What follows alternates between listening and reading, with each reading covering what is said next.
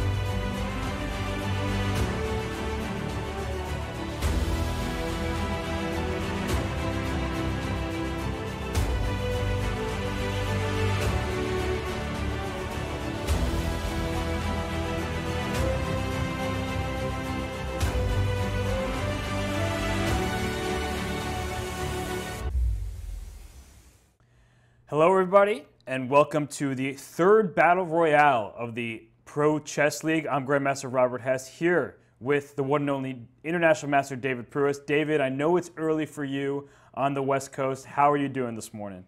Yeah, it's early, but I've been waiting since Tuesday for this, so let's do it.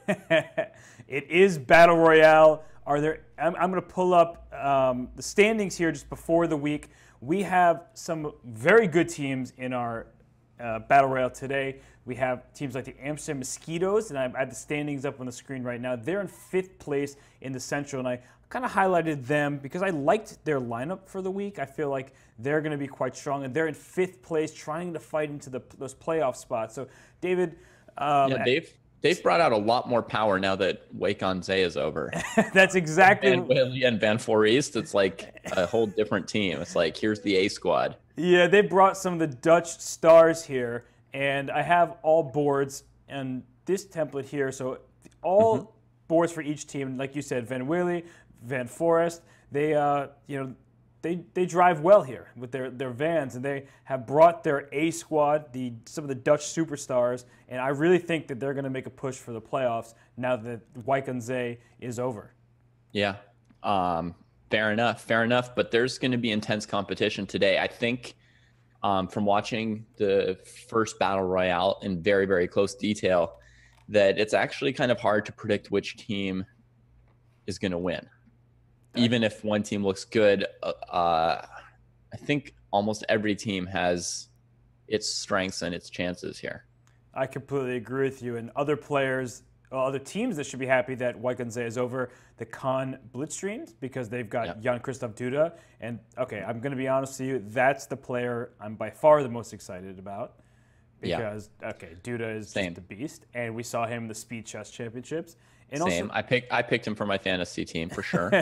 That seems like a pretty safe and smart bet. But you never know when other board ones include Dmitry Andreikin and Vidit Gujrathi. Yeah. I definitely hesitated about those two as well. Finally went with Duda anyway. I mean, he's done really well in the blitz battles, as you've seen. So he's clearly quite good at rapid chess. So. Yeah, and he'll need the rest of his team to step up. And they're on board 4 over there. They have Kevin Bordy, who is a popular streamer on Twitch. So they'll hope that, well, their team name is in honor of him, right? Blitz Streams. So hopefully that he can lead the charge from the bottom board. And just to remind everybody of the format here for the Battle Royale, instead of the typical Pro Chess League weeks, which it's board 1 plays board 4, then 3, then 2, then 1. Here it's you only play the board 1 if you're on board 1 for the opposite team. So I think it's a little more exciting in some ways because instead of having some, I don't want to be this harsh, but some free points here and there, it's just you're playing everyone around you. You could just call them mismatches, right? There we go. You're so diplomatic. It's like slightly less harsh, but it's still descriptive in the same way. I love that. That is the very diplomatic way of putting that. So yeah, I mean, you don't have to wait 2 hours to see two 2700s play each other, right? Like in a normal match, you might have to wait to round 4. Right. Yeah. Yeah, I mean, there's a bunch of new names here today as well. And one of the teams that looks really good to me is the Volga Stormbringers, which is basically all new players this week, other than Andreikin. Yep. Oparin, I'm like 99%, 100% sure it's his first match. He should be quite good at rapid, I think. At least since I put him on board 2 of my fantasy team. He better be. And then they've got Dmitry Frolyanov and Leia Garufulina, and I think they're all making their debuts. So this is like a whole new Volga team, pretty much, minus their top gun. I kind of would guess that they'll be somewhere near the top.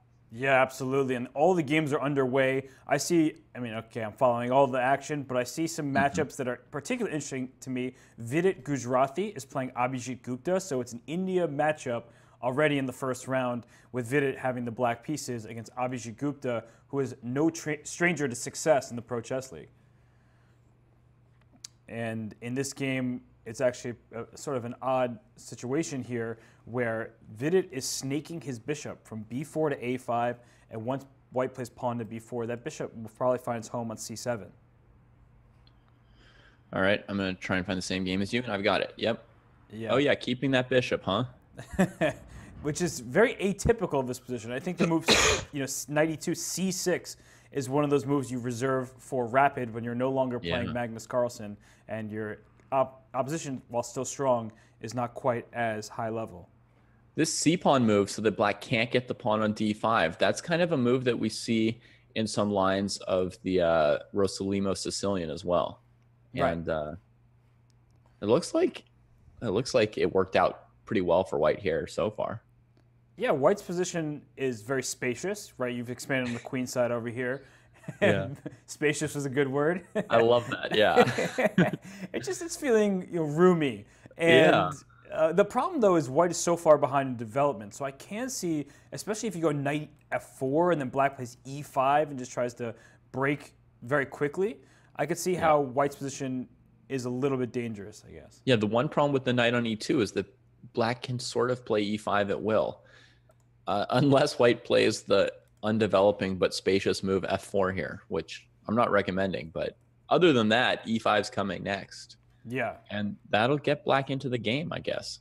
Yeah, and also on the other side, right? Black can play b5 and follow up with a5 in the right moment. The queen on d6 seems perfectly located to attack on both sides of the board.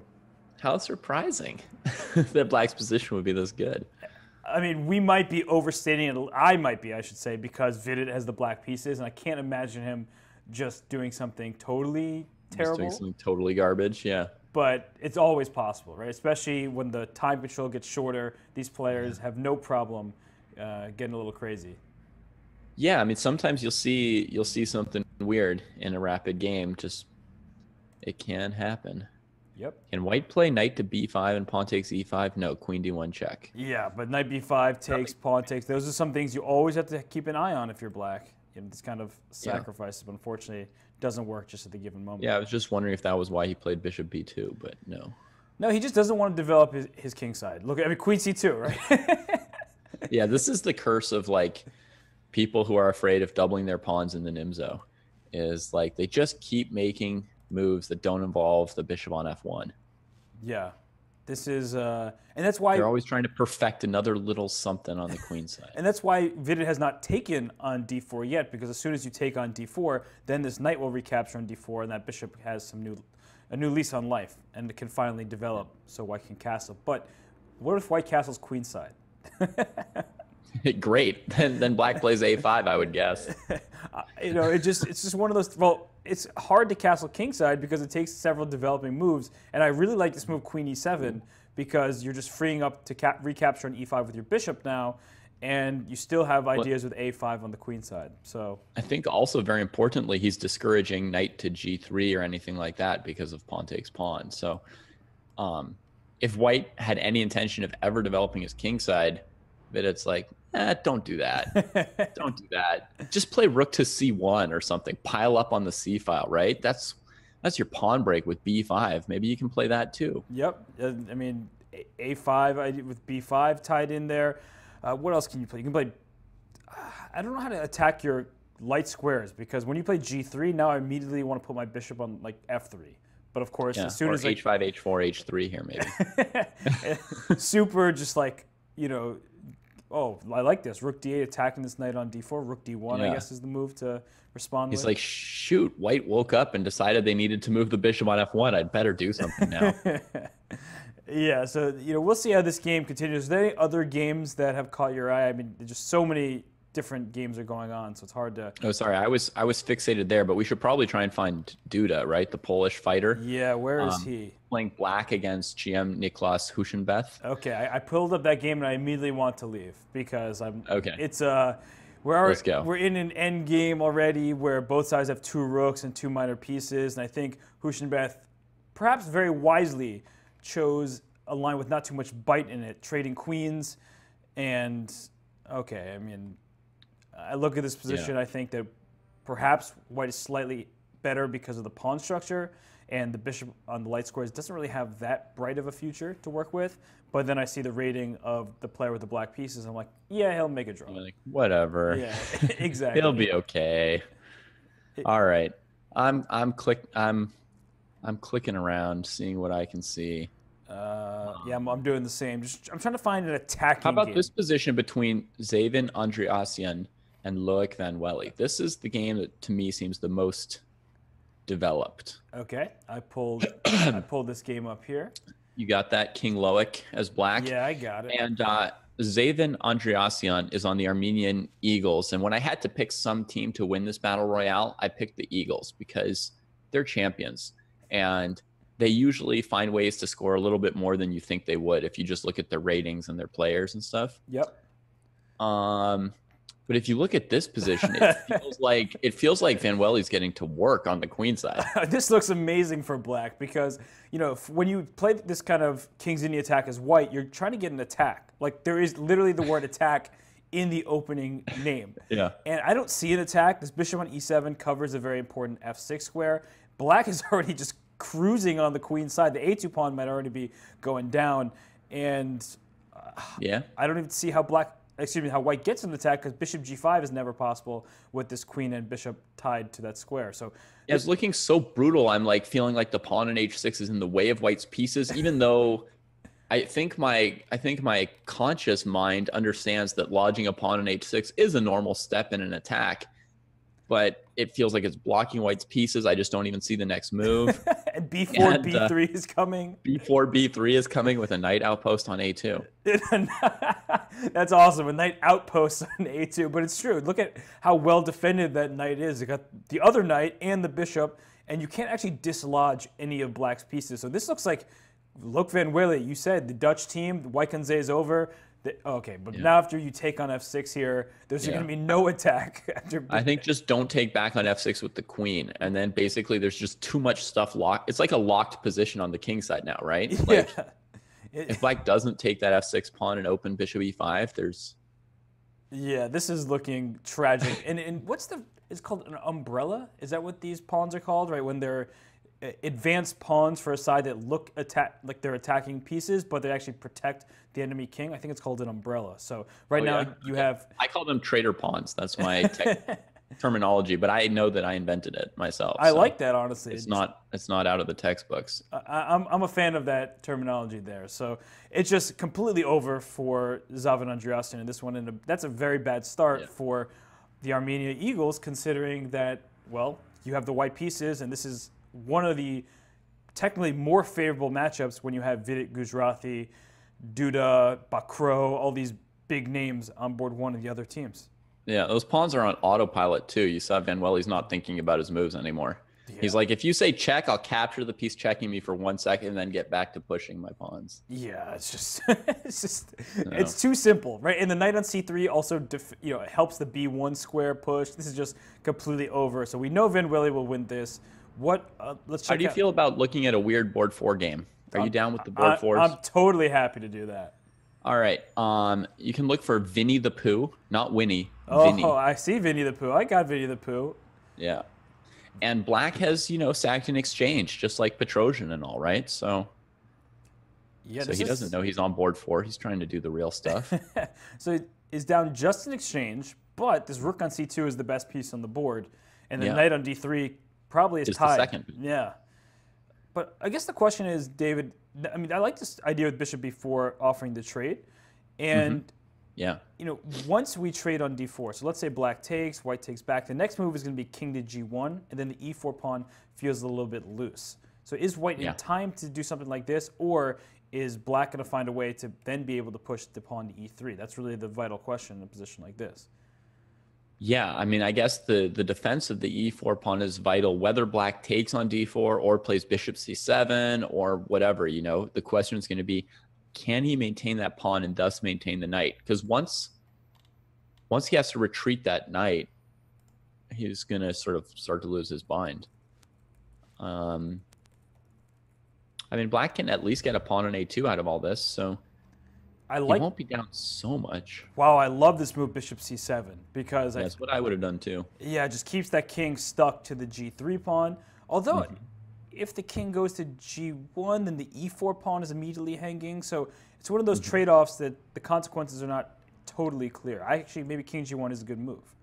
It might be. Then bishop takes g3, bishop takes e4, and if knight f2, white has bishop takes c2. So yeah, you can't really afford, it looks like, to give up this pawn e4. Although there's bishop h2 check and like king h1, then knight f2 check ideas, perhaps winning back some material in a strange way. Right, that would get him out in time. Yeah, that's very weird. The other move that we always have to look at is bishop to d5, rook to f5, kind of. Exactly. When white moves the king. Yeah. And sort of the battle around that e pawn. And if white can play rook takes d3, maybe that would destroy my idea. Right. So bishop d5 is probably going to be met by an eventual rook takes d3. Yes, king g1 played. So both these board 4s are playing pretty great chess right now. I'm impressed already by seeing a player with a rating of 2,044 with the black pieces and a 2,200 with white. This feels like a pretty high quality game. Yeah, I clicked to it because it seemed real. It seemed like Grandmaster chess instead of. I mean, this guy's rating is officially 2,044. It doesn't look like that to me at the moment. And that's the exact type of player you need for your team, right? Low rating, so that way your other boards can be even higher rated players, but really has a good understanding of chess and can do some damage. And here bishop takes. He's going down your line. He's going down your line, Robert. That's either a good thing for him or a really horrible thing. I haven't figured it out I think your knight f2 idea is pretty solid here. So I think it's a fine sign for him. Yes, knight f2. It's probably the only way out, honestly, for black. At this point, yeah, with that knight in that shape, there's only one move.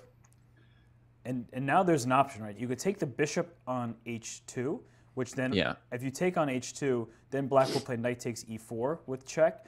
Yeah. And that king Any is... other discovered check allows bishop takes rook. Exactly, right? The rook is under attack. So you take the bishop instead of the rook, but then the king is forced back to g1, then the h3 pawn is hanging, and it's looking pretty dangerous. So I would probably take this knight on f2 if I'm white.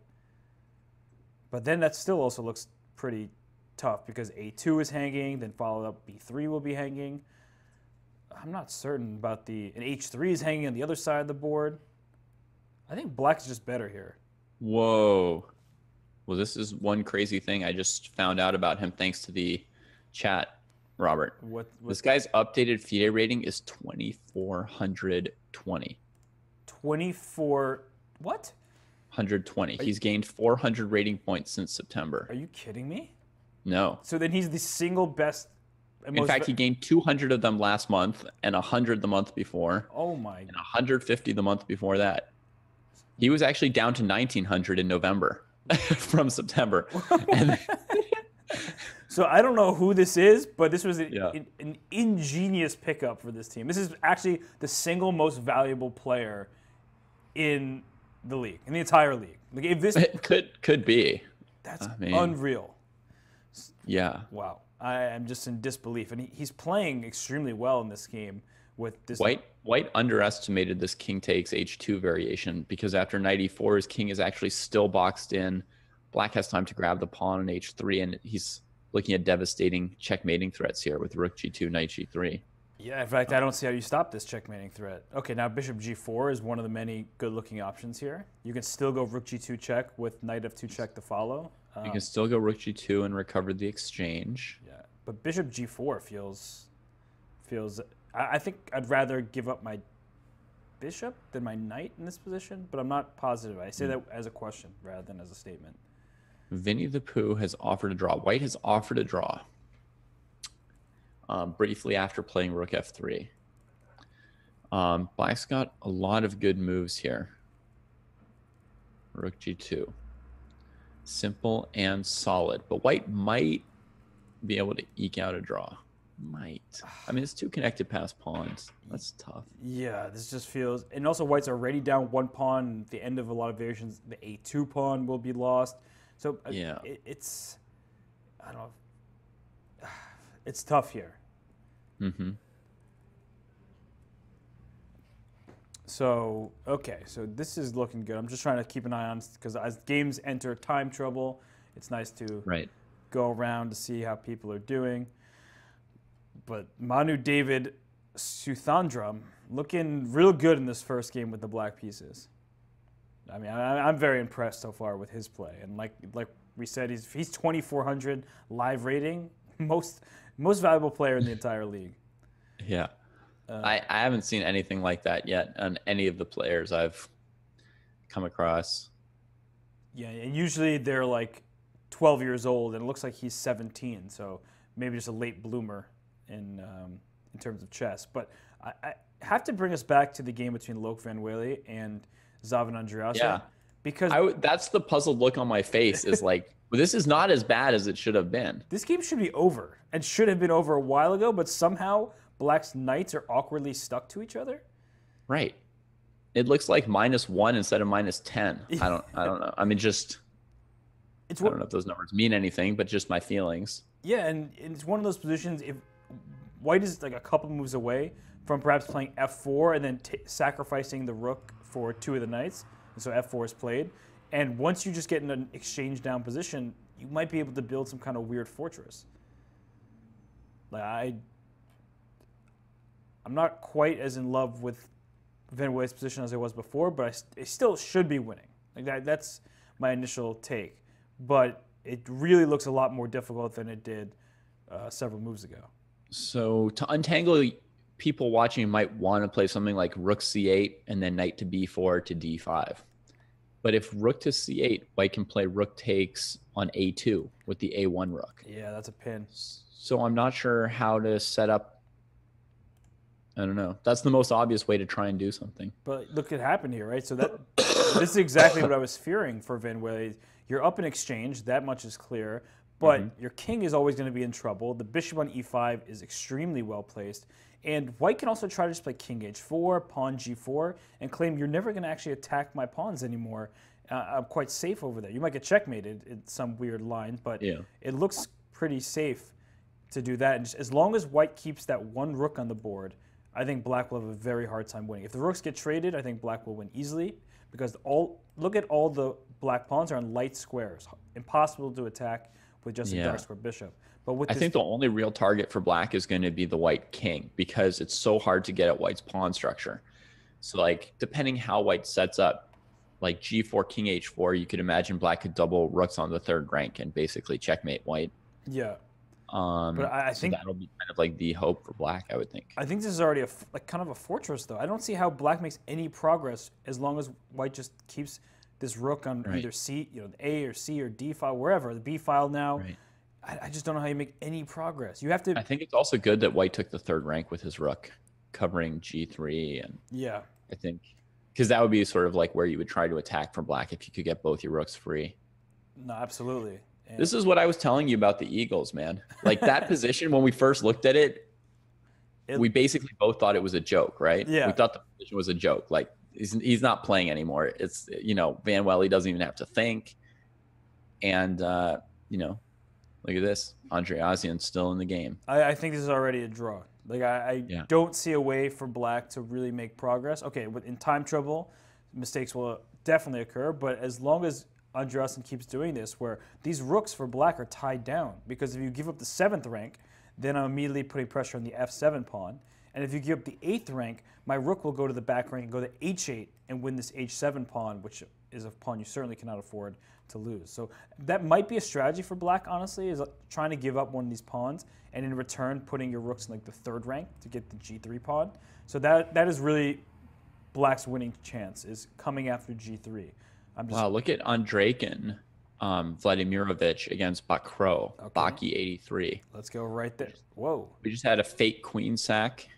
A fake queen sack. A fake queen sack. Oh, nice. Knight fork. So going right into the fork, but at the end of it, it looks like black is trading off. So bishop takes d5 here, forces an exchange of the rooks. But how many pawns is white up? 4? He's got 4 of them. Yeah. But this rook e2 move is definitely a good start for black to recover. Oh, that was the only move to keep this a game, huh? Yeah, but this h-pawn. Got to keep the white king out. This h-pawn is really Roman.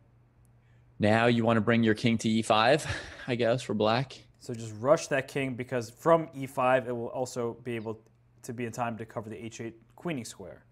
Yeah. So here comes king e5, presumably.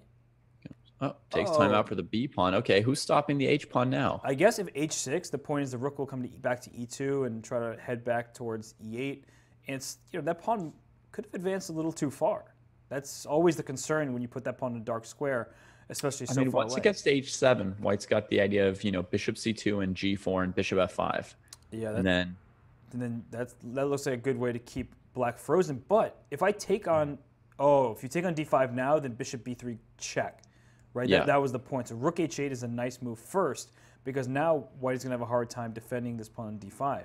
And if I take d5, then my king will run to g7, and then I'll swing my rook over to the queen side and hold down that side of the board. So it looks like... Yeah, so now I don't know if black can defend it, actually. I would have wanted to run my king to the h-pawn, but that was sort of a random instinct. Well, can black still go king e6, king f6, king g7 now? And yeah. Yeah, maybe he could and free the rook. Oh, but if king e6, maybe g5 is a potential option just to keep your king away? And then I would play f5 for black, probably. Oh, no, it doesn't quite work. g6, king f6, bishop takes f5. Yeah, that's exactly what I was hoping would happen. And then that's what you wanted. Then my pawns would be advancing too quickly. But in this game, it looks like the king went to e5, stopping g5 because the king would go to f4. And so king e3. We have a standoff in the center. Opposition, but rook a8 already swinging to the queen side. Note that the pawn a2 is not under attack because then white will get a queen. So g5 here is still an option. Duda has won his first Pro Chess League game. Oh, he won that game? I mean, I'm not surprised because he's Duda. He slowly got on top. I never thought that you needed to see it. That sounds fair. Oh, speaking of needing to see the Van Wely game, it looks like Loke Van Wely has made progress. We'll go there really quickly and try to come back to this. Yeah, he set up the mate threat on h5, the one thing that I was thinking of. Yep. He went his put Yeah. one rook, both rooks to the third rank, and then he put a second rook on g3, threatening rook h5 mate as the g pawn was pinned to the king. And some desperation by Andreasen. He's going to take this rook on g3, but then black will take the rook, and then the g4 pawn will also fall, and then probably the f6 pawn, and then also maybe the h6 pawn. So Andreasen smartly, well, where's that king going? I thought his king would go to h5 to try and hope for some kind of a stalemate trick, but no. That would have been really clever. And okay, the king is trying to get to d6, I guess, but as soon as you go there, you can't move your rook away from the d file because then rook d4 check will come. So I feel like technically this should be winning somehow, but I don't know how. And maybe rook e4 check, king d6, and then play f4. And that way, if you move your rook away from d2, I'll always have rook d4 check, kicking your king away. So that's definitely a viable option for black here. Okay, rook a4, so that way you can go rook a5 check. But now, a move like rook g2. G2, you're thinking? But then king d7. That's sort of the point. Is I'm trying to checkmate this king. Right, rook g7, rook. But e4 whenever the king's on d7, then you have to watch out for my stalemate tricks again, right? So now I want to go like rook d2, king c7, rook d7 check. Oh, right? that's rook d7 check is so nice. Oh, he didn't do He it. missed it. Rook d7 was brilliant. That way to draw on the spot. But look at this king go. This king is going to e7. So rook a7. No, but rook a7, there might be some rook b2 check, forcing your king over to the a file. So all of a sudden, Andreasen is getting cheeky over here. It looks like he has to play rook a7, no? I guess he could wait for the king to be there and then play rook a7 with check, but that the white king will even go to g7, right? Exactly. Here comes the king. Okay, he's pushing the king to the a file. King e7. We don't know who's going to win, do we? I think black is still a touch ahead because the e pawn is rolling. e5. Just start. Oh no, but king e6, king e5. You get out of it. King e6 now. No, that's the wrong way. You can't go that way. e3. No, black's just going first. So yeah, this is he's an going to amazing sack his rook ending. for the f pawn now and then win with the 2 pawns. Although white, yeah, I guess black's not in time to win h7. So e2 here, and either queen, but yeah, this is winning now. Okay, David. Wow, he's almost got the h pawn draw, but no. David, make sure you put a mental note because I know you do these amazing highlight, the video lessons for the Pro Chess League. Yeah. Oh, black missed a mate in 2. Did he? Oh yeah, he did. You just go queen f7 check, king h8 like he did, then move your king, and white has to play h7. Exactly. Then you made the next move. So we can show that as soon as this. Okay, resignation. Yeah, whatever. Let's go to instant replay there. So after king h8, as David said, you move your king. h7 is the only legal move. Queen f8 is checkmate. But you should keep this game in mind, David, because you do. I'm going to pull up. I have the template somewhere for. There it is. I am David Pruis, Pro Chess Lessons. You can watch David's amazing videos that go up on YouTube. And so I was saying, David, I think you should make a note about this game because to go back and look at this. It happened so fast there, it was hard to even know like who was winning or losing or how many times it may have swung. I don't know. It was too fast. It just feels like a great stalemate tactic that everyone should learn, right? And actually, we should. Because all the games are over, I'm gonna go right back there, David. You spotted that a mile away, so that was really cool. Rook, a move 66. Black went king c7, and on move 67, white should have played rook d7 check. And the point is this king on e5 has no legal squares, so that if I take on d7, it's immediately stalemate. King can't move anywhere. The pawns are stuck. And perhaps after rook d7 check, the king was going up to c6. But then your idea, again, rook c7 check comes in, and still with a stalemate technique. This is pretty brilliant stuff. Well, I don't know. Like for a while, I had on my mind that the only way for black to win was to set up a mating net, right? Yeah. But the flip side of setting up a mating net in an endgame is that your opponent's chance is to get a stalemate. So yeah, no, it's just what I was looking for. These are things you don't really think about, right? But all of a sudden, you have instructor here, very instructional, David Pruis, just reminding us that a checkmate has its flaws. And Peter Leko said at Waikanze, he goes, I don't believe in mating attacks. That's literally a direct quote. So okay, he's like, that's a good one. He's like, when the mate appears on the board, then I believe it. And this is actually a great example of that. It looks like the king is ensnared by black's pawns. He must have had a nasty surprise once or twice in his life. If that's his attitude, I don't believe it. I don't believe there's like 6 pieces in front of his king. I don't believe it. Yeah, this is an illusion. Definitely not happening right now. All right, Polish fighter is back. He's taking on Etienne Bacro. Oh, we have Vidit chess against Andrakin. We're spoiled right now, is what I'm seeing here. Yeah, you got some choices there. So wait, Polish fighter has not moved, which means he's probably away from the board. But we'll wait for him to make some moves. Hey, Robert, what would you do during those 2 minutes between rounds if you were a player? I would. I don't know. That's a very good. You seem like somebody who might run to the bathroom. I don't know. I actually, when I play and just in general, like I can sit for very long periods of time and not have to go to the bathroom. Okay. Too much information, likely. I'm wrong then. Everyone has here probably seen me do commentary before. I just never have to go, and so I think that I would just probably talk to my teammates, see how they're feeling, because it is a team event after all, and you want to make sure everybody is happy. So I did bring up the standings, and there's 3 wins or 1 win. There was no in between. My team, most of them like to talk to each other, but I had one guy who was like preparing frantically between games every time he had like 2, 3, 4 minutes. He would like start looking through some more of his next opponent's games. He had them all like queued up and waiting. That's kind of awesome and also just extremely hilarious. Yeah, I was like the effort to payoff, right? Is like, I mean, from my tournament days, you would never like try that hard to prepare when you had that little time. Absolutely. Also, I was going to say Vidit. Duda has not moved yet, so hopefully he doesn't just lose on time here. It is his debut in the Pro Chess League. He is not in France, as far as I'm aware, but he's playing for Khan, so hopefully his teammates can get in touch with him. But let's go to a game that actually has moves. I mean, his teammates are moving, so the rest of the team knows that it's on. Ooh, I see an interesting game here between Shant Sargsyan and regular legs. That is Marco Baldov. Got it. It's a pawn structure you don't see every day. No, indeed not. Black's not even up a pawn. I thought Black was up a pawn for a second because I'm very worried about the life of the c4 pawn. Often when you see a pawn on c4, you figure it's your extra pawn. Exactly. Right, you figure Black went d takes c4 at some point to take a pawn, but then you realize, wait a second, White's c pawn is still alive on c5, and that b pawn is still alive on c3. So, okay, Black can always try something with queen to a5, but the real concern I have is if White goes for like a bishop f3, pawn d5 push. Yeah, I'm starting to feel. I'm really almost nervous. certain Black will play bishop d5 if you play bishop f3 at some point. I don't think Black could like tolerate giving up that diagonal. Well, this is exactly the stare down has been initiated here.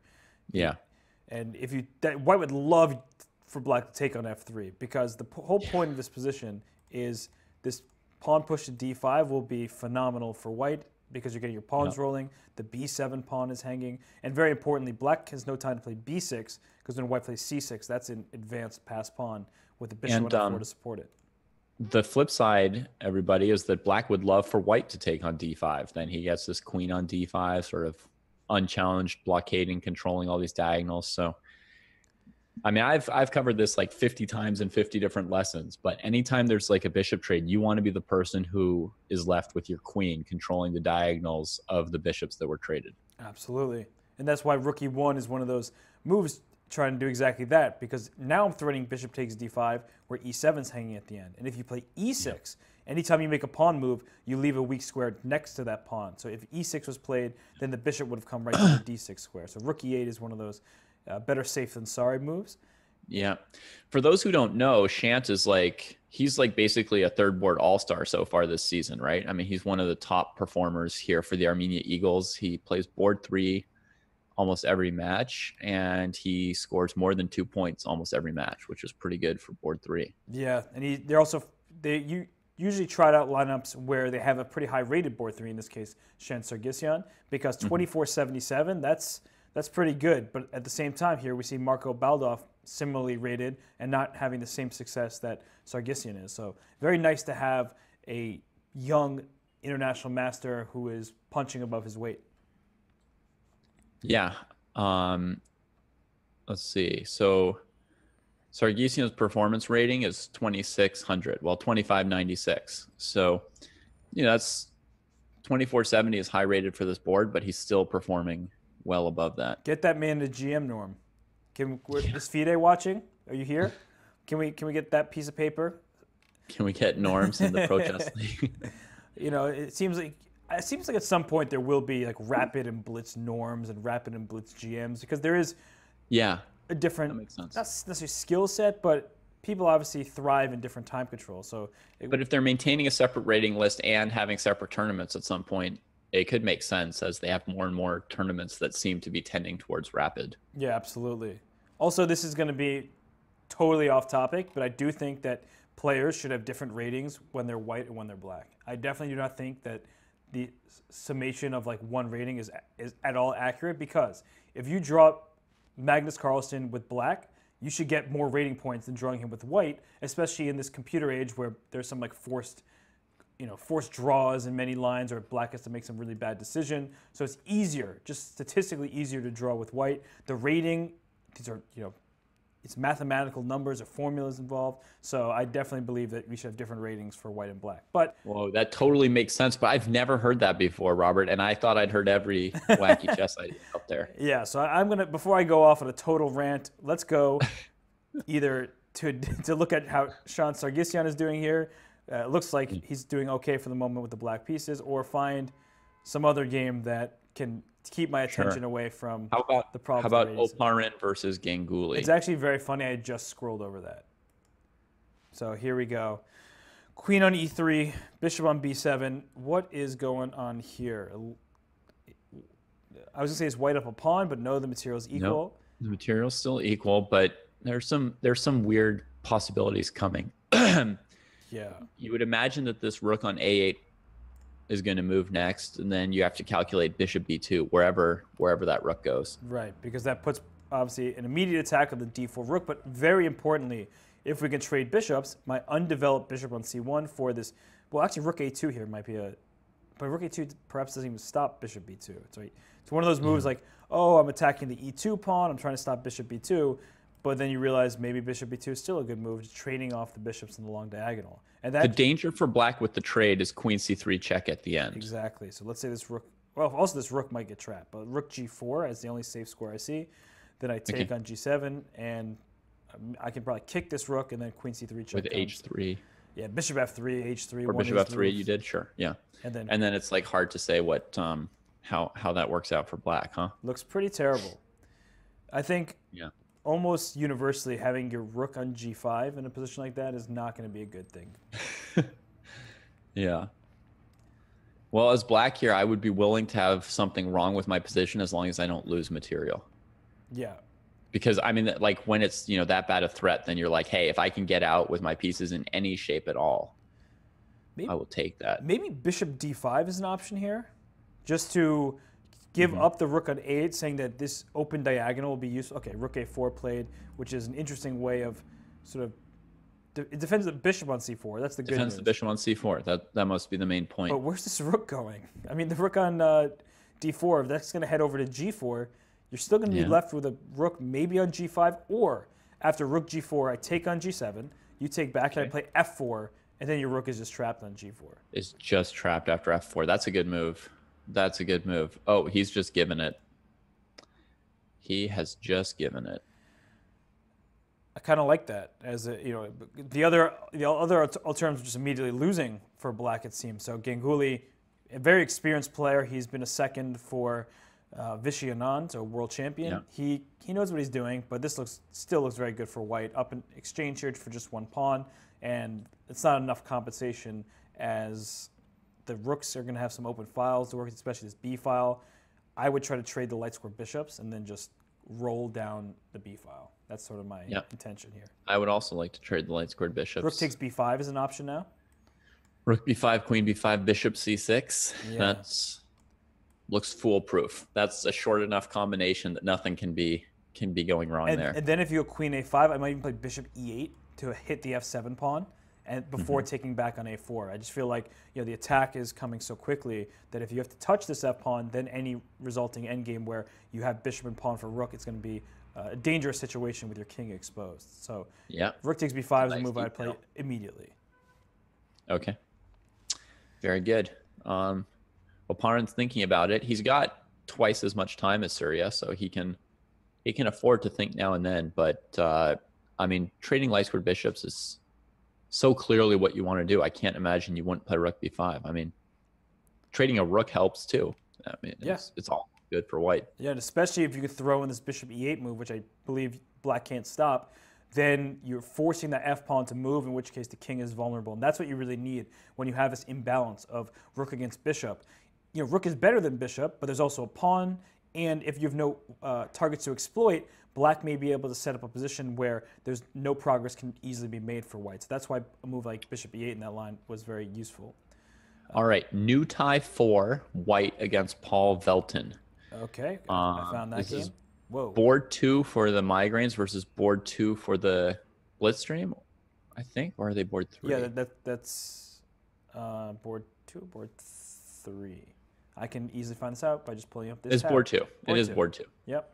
So there's a knight trying to live on f7. What's up with that? Yeah, because that pawn was hanging because the end of variations there was a knight hanging on b8. This is not a good way to develop. Knight on b8 and a8, not ideal for everyone watching. So that's how he got into f7. If black took the knights, he'd grab on b8. Yeah, this would now he's running away with his extra pawn. Greedy man, but also smart man. I mean, the other knight still needs to get out too from d6, right? That's true. Well, now rook takes f4. Whoa, now his knight came into e6 too. But rook takes f4, right? You just win the knight on rook d6. Takes f4. Seems logical. I guess there's a problem for black is after rook, queen d6, knight f4, sorry, not queen d6, rook f4 first, wrong move order. Yeah, sure. Knight f4, queen d6, and rook d7. Perhaps I can just follow that up with some sort of initiative quickly, but I mean, rook f4 played by Paul Velton. Yeah, logical to take the material that's hanging. Okay, start with rook e8 check, just to put that king on f7. So rook e8 check here, and if king f7, then I bring my rook back to e6, and then maybe I have some discoveries on queen f3 at some point. But the knight doesn't feel like it's enough for white. That's the real problem. Like, do I play queen a1 here? Actually, queen a1's a sort of a frisky move, just coming up to the a6 square. Yeah. Very double-edged position, because I think that black should be happy with what's transpired in the last few moves. Yeah. Especially with this knight coming to d4. The move I want to play for black, if I can, is knight to d4. But yeah. All right, so far I haven't had time. Yeah. And the knight on b6 is hanging there as well. But if you make a silly move like queen e1, then knight d4 comes in very powerfully. Okay, so now knight c8 is probably a good move, just rerouting these pieces. Yeah. I mean, I was wondering to myself if h4 needed to be played because g5 was potentially a threat. Ah, so bishop e5 might also be a good move for black. Yeah. Just trying to get at this knight. He's done the whole trade off the piece on f4 thing already once, so why not do it twice? Yeah. So if we're down to queen g4, well, then I think you might play bishop f4, yep. gf4, knight to d8. Exactly. Because the queen on d7 is defended against the rook g6 check tactic. We had the same exact thought process there. I was about to say the same thing. You beat me to it. Yeah. But very importantly, the knight protects the queen, because normally you would have discoveries, right? If this rook moves out the way, our queens are attacking each other. So rook takes g6 check. But as mentioned, the knight actually protects it. And this still, is something that black has to keep an eye on. But I really like how Velton has handled this. So I'm liking black's chances in this one, even though I hated black's position at first. Wait, also, can we go over to the... Oh, the game just ended, so never mind. I was going to go over to a game that finished as soon as I brought it up. So where do we go from here? How about Indian Lad versus Joppy 2? Because that's Jordan Van Forest versus... Narayanan, and Narayanan has been good in the Pro Chess League, and I'm just worried because this a pawn is rolling, and it looks like black is trying to give a checkmate, but the rook on c1 is just always covering. So maybe Van Forest is lost. And you've been hanging out with Peter Lecko, so you're like, black's not going to checkmate. Exactly. I don't believe in checkmates. I don't believe in checkmates, and checkmates in an endgame. Come on. I mean, how could there be? And can I just start? Okay, the e2 pawn is hanging. Maybe I want to keep that one. So bishop d3 is certainly an option. I guess if you can I do something else. Yeah, bishop takes e2 could be annoying because it also controls a6. Exactly. So, but what about rook c6 here? If we trade rooks and then bishop e2, white could play king f2, right? Yeah, I thought so. I guess here bishop e2, rook e1 is the intention, but then you can't even take the bishop on e2, right? So bishop. You're not even trying to take it. Yeah, because you can't take this with rook f1 being a mating idea, but I assume white can make another use from like h3 or h4 and then try to take it. So. I was just wondering if white could go knight f7 check after bishop e2 to go for rook c8 mate. But on knight f7, king to g8. But then you could take e5, and that looks. Then you put the knight on e5 maybe. They're both getting... They're both sort of... Yeah, and then it's still you're renewing that threat of rook c8 mate. So that looks pretty good. That looks like a very interesting attempt, honestly. Yeah, because the knight on d8 is not that well placed. So that's probably all in all a fair try for white. Yep. And the pawns are rolling, right? That's really... what we're seeing here is that at some point we need to start playing 8 for a6, b5 and all that. So knight f7 check played. Played it instantly. And knight takes e5. There it is. So all right. renewing the threat. No surprise to a 2600. No, Narayanan he's also up 2 pawns here. So he's going to win this. I think we feel pretty confident saying that. Unless you get blunders checkmate, in which case we'll look at the aftermath. But this looks completely winning for... In which case, you'll have to run back to Lecco and be like, but you told me that. You told me mate didn't exist, but here it is. So Paul Velton won that game, by the way, very quickly. Okay. Just to pull up the finale. He won by resignation because after bishop e5, white went queen e1, and then knight d4 came, hitting the rook. Then he got to play the exact move that you told us about, knight d4. So that was... Never play queen e1 when the opponent has knight d4. That's probably an accurate statement. Just never do it. All right. What else we have? Christoph Duda looks like he's in trouble to me. Okay. Against... He's up a pawn. He's up a pawn. So if I'm right that his position's bad, then it was probably a brilliant pawn sacrifice by Mr. Buckrow.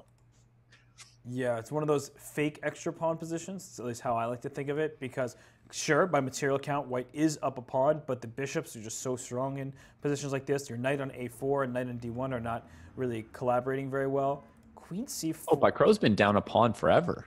The first time I looked at this position, I didn't even realize he was down a pawn, but he's been down the whole time. He just didn't care. He said, my position's too excellent. So queen c4 played. That worries me because if a queen trade happens, this a pawn seems to be rolling. So like if I take on c4, you take back up at bishop c6, then a5, then a4, then a3. I think you get the point where that pawn's going. Okay. That feels like an option, but perhaps Duda's hoping like some knight c3 at the end there, and just sitting tight on the position will allow him to liquidate into a more manageable endgame. And I think that's true. So maybe just queen d2 or queen d2 or queen e1 check first, and then queen d2. Right. Feels. Yeah, I'd be inclined to play queen e1 check, queen f1, and then queen d2. Oh, well, I guess not, since this forced the queen to f1 anyway. That would have been a terrible idea. Yeah. So what now? Bishop d5? Bishop h4? So many good-looking moves here. I'm trying to play bishop a6. Just fair you're warning. devious. Well, I like to be honest about my intentions.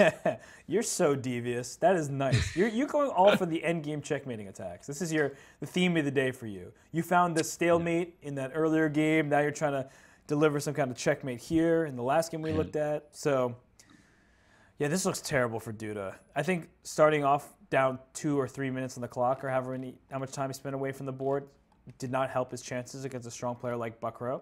And I think bishop d5, okay, queen c2, some move coming after the b3 pawn. Yeah, cleaning up the b pawn is pretty pleasant. But this was a really nice move, knight f2.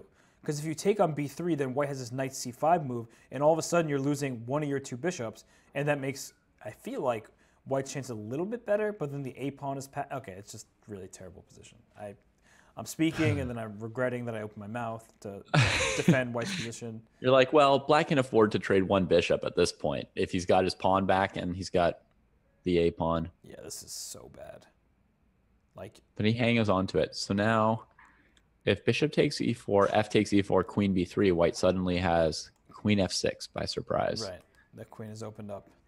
So yeah, let's put this bishop in here on This, e3. That's where I wanted it all along. this is so gross. This pawn structure is bad. The knight a4 is not doing anything. The e3 pawn is not going to be able to be protected. b3 is about to fall down as well, and that actually will like win the knight a4. So this is losing for Duda at this point. I find Bakro's moves so far to be pretty incisive. Like every one he plays, I'm like, yeah, that seems like it was probably the right way to do this. Yeah. Oh, and the best thing you can do is like try and distract him from the e pawn with the h pawn. Like, oh, maybe you want this toy instead. And there's a great comment as well that by actually Mr. Dodgy Chess, Bakro is so wasteful. Never once uses that T in his name. I mean, the French language in general has like so many like wasted letters. That's definitely a thing. Well, so does English, right? Because if you think about the word night, no matter if you're spelling with the K or like nighttime, the GHT at the end doesn't exactly feel very useful. Yeah, all our words with the GHs are kind of wasted. We should all say Knecht and stuff like that if we wanted to. I agree with you. A little better. Bishop f4 must be the move now, right? Just ending. Bishop f4 should. My mate thing just went on. I guess bishop f4 g3 is the saving grace. Oh. I like bishop d4. Bishop d4. So bishop d4 is better, just shouldering him out. Kind of like. Yeah. That way you just keep the queen on c. Yeah, bishop d4 played. Okay, I'll trade queens once your knight is trapped and I've taken at least one more pawn on the king's side. Yeah, you might get mated first. Queen e3, just absolutely. Look at this. It keeps that knight stuck here. Yeah, there we come. This is pretty brutal. It's nice how this bishop stops everything. It stops the knight from moving, and it stops perpetuals against his own king. That's perfect with the f7 g6 structure. And now a queen e6 check queen trade is winning on the spot because that, well, maybe not on the spot, but that knight. But just made him play h5. Yeah. I'm like getting technical here. Like the knight is trapped on a4, so we could play queen e6 to make a trade, and I'm up a pawn. But yeah, just go for checkmate. Just checkmate queen him. e2 check. Just checkmate him. Bishop g1 now. Oh, that's. Can he? Yes, he can. And queen g2, queen e6. Oh yeah, queen g4 was mate in that.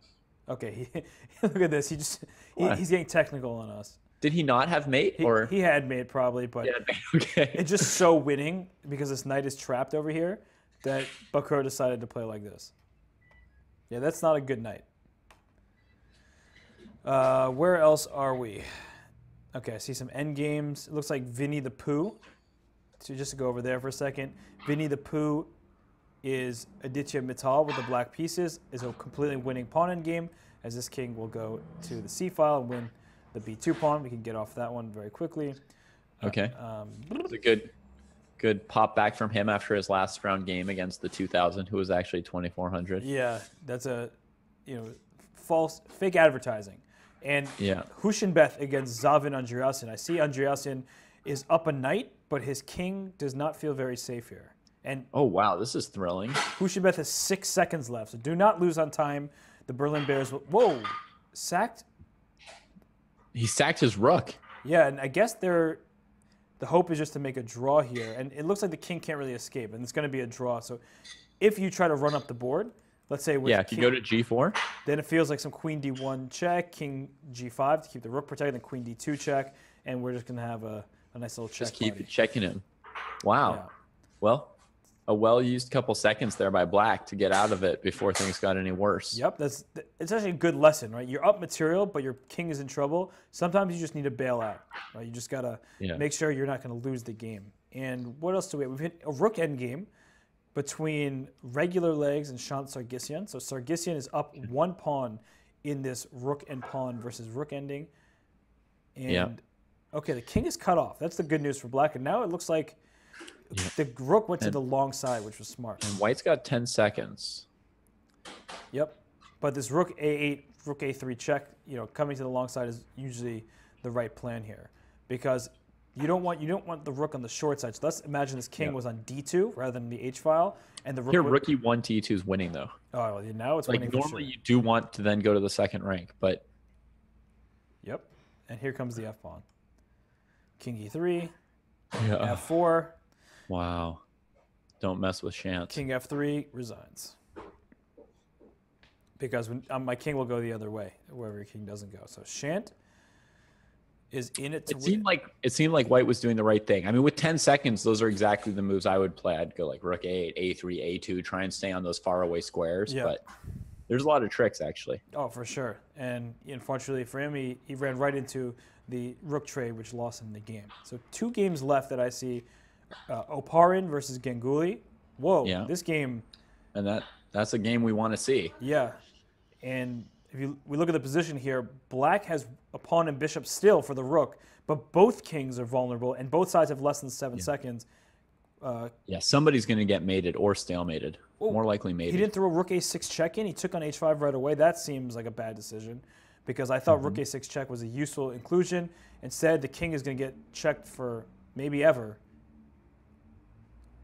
c2, if you take queen e4 check, so nice. Yeah, but this covers it. Can't he grab it now? Yeah, now then it's over. Queen f3 check.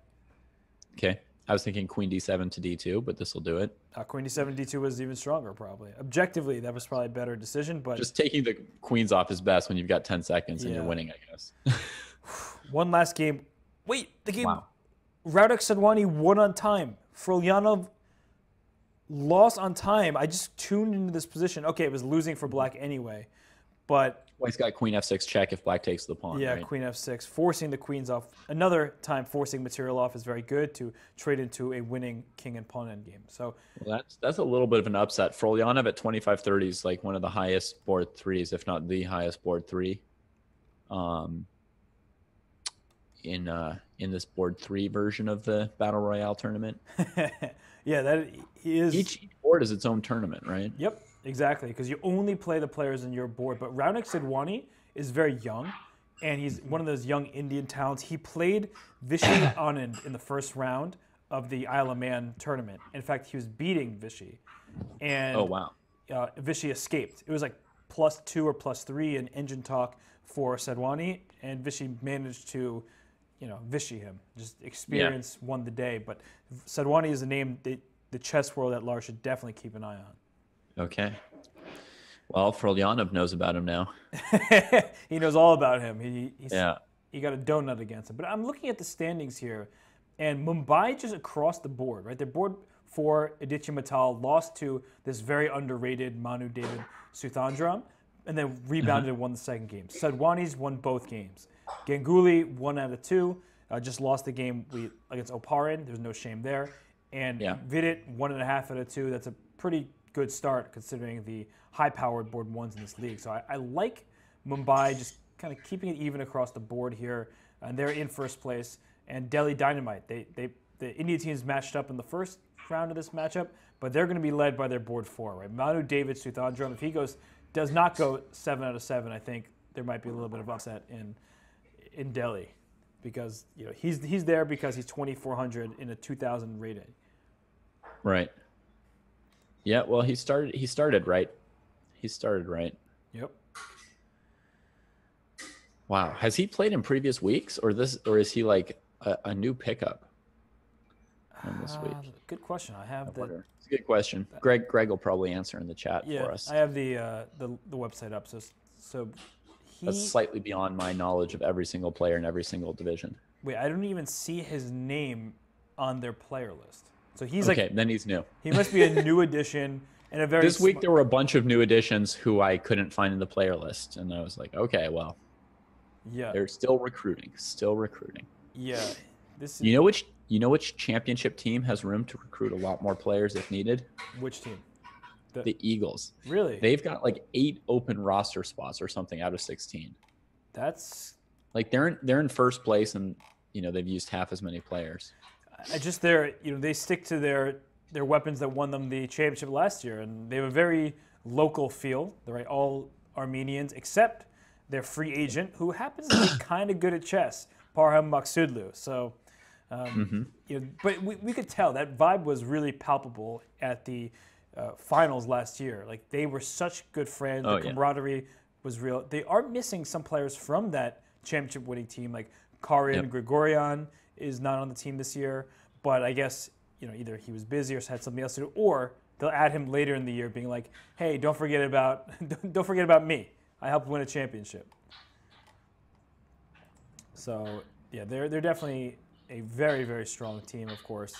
But it's interesting because they're not rated that highly. Like when I look at board 1, I'm looking for the Dudas and the Vidits, but having Zavin on board 1 feels like it should be a huge disadvantage, but it works out for them.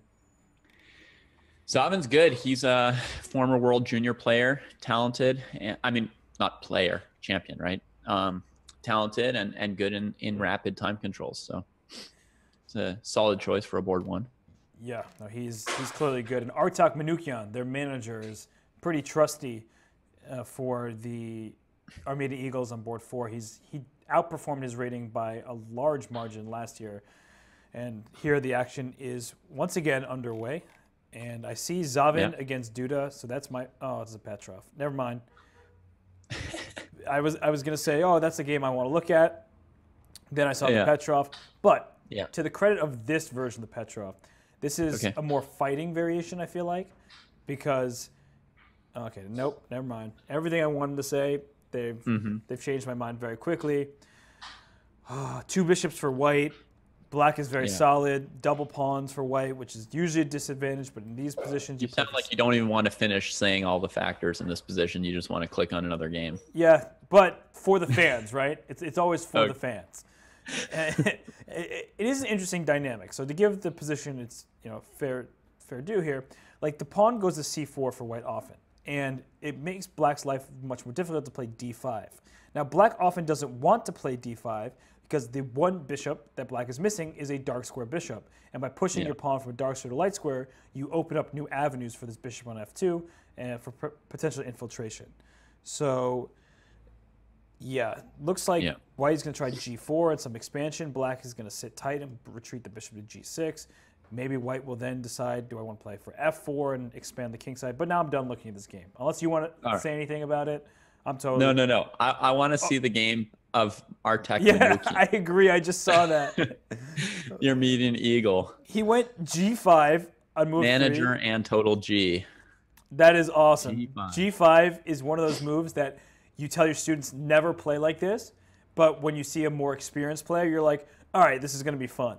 And the response f3 is played so that instead of playing bishop to g3, which later at some point, not immediately, Black can take on g3, you'll wait for the right moment, perhaps when you're under attack. Instead, after f3, you're sort of forcing the issue because you can't just move your knight back or you lose a pawn for free on g5. And if you take on h4, who has gotten the better double pawns? These ugly double Now Black h-pawns? should play bishop to h6. Yeah. Coming from the e2 he knew it. He knew what he was up to. Yeah, and that's the thing, right? The trade-off is your ugly double pawns on the h-file versus total control over the dark squares. And right now, the dark squares aren't like, it's not devastating for white, but you can clearly imagine if the game continues in this way and something lands on e3, whether it's a bishop, a queen, or this knight going through f6 perhaps to g4, then white will be in big trouble. But for now, I love white's position. I love the strong center. Knight takes h4, of course, is going to be hanging at either next move or in the near future. Yeah, I'm digging it. You can have the h4 pawn. This position is balanced. I've played this as Black, and the dark square control is worth it. It's an unusual position, obviously, but plenty of fun to play.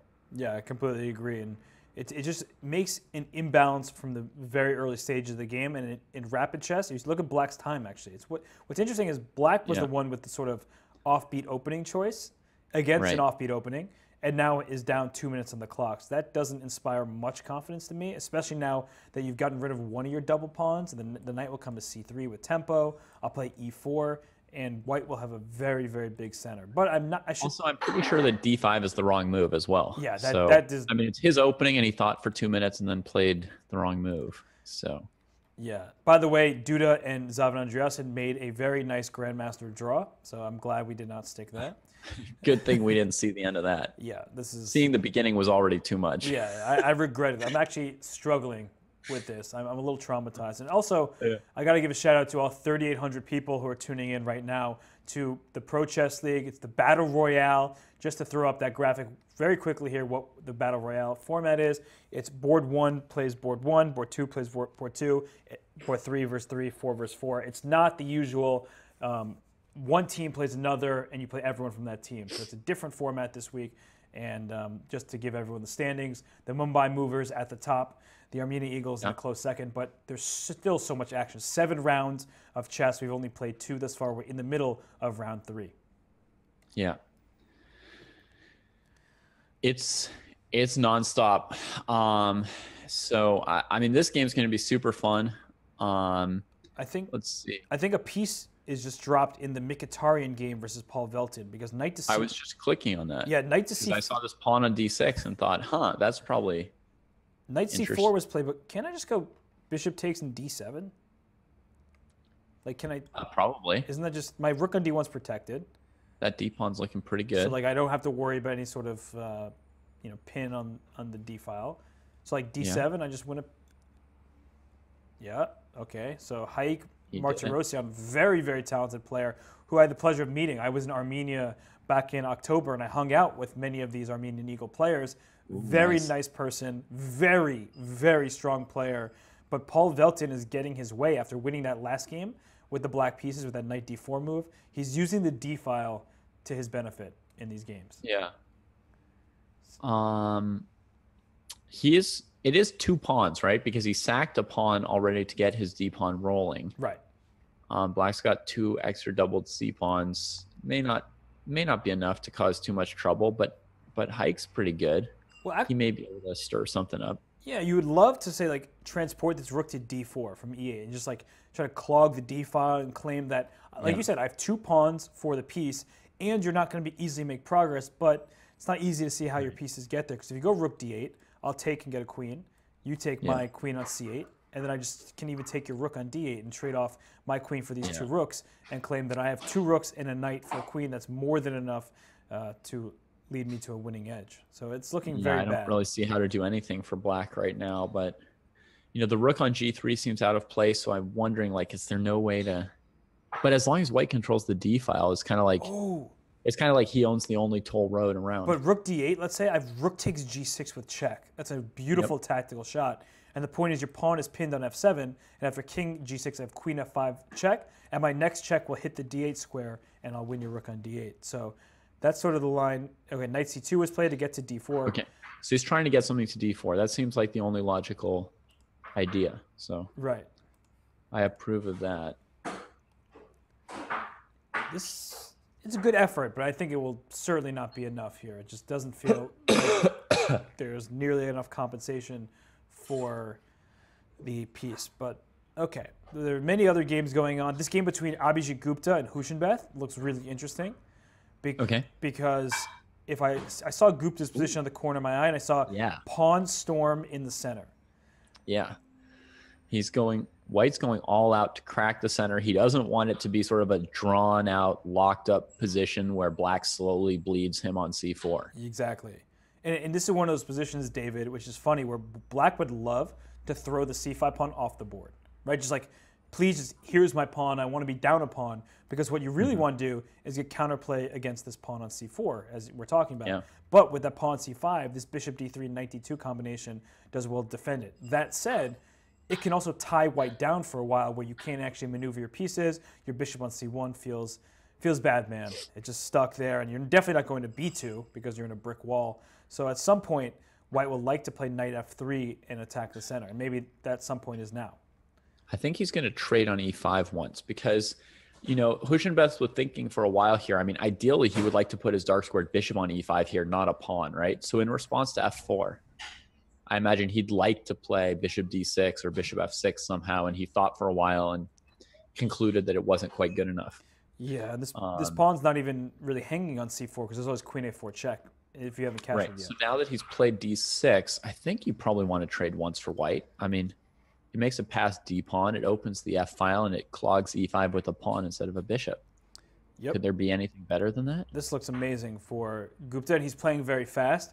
And Gupta, generally speaking, is a well-prepared player. In Isle of Man, he started 4.5 out of 5, I want to say. He beat Vidit.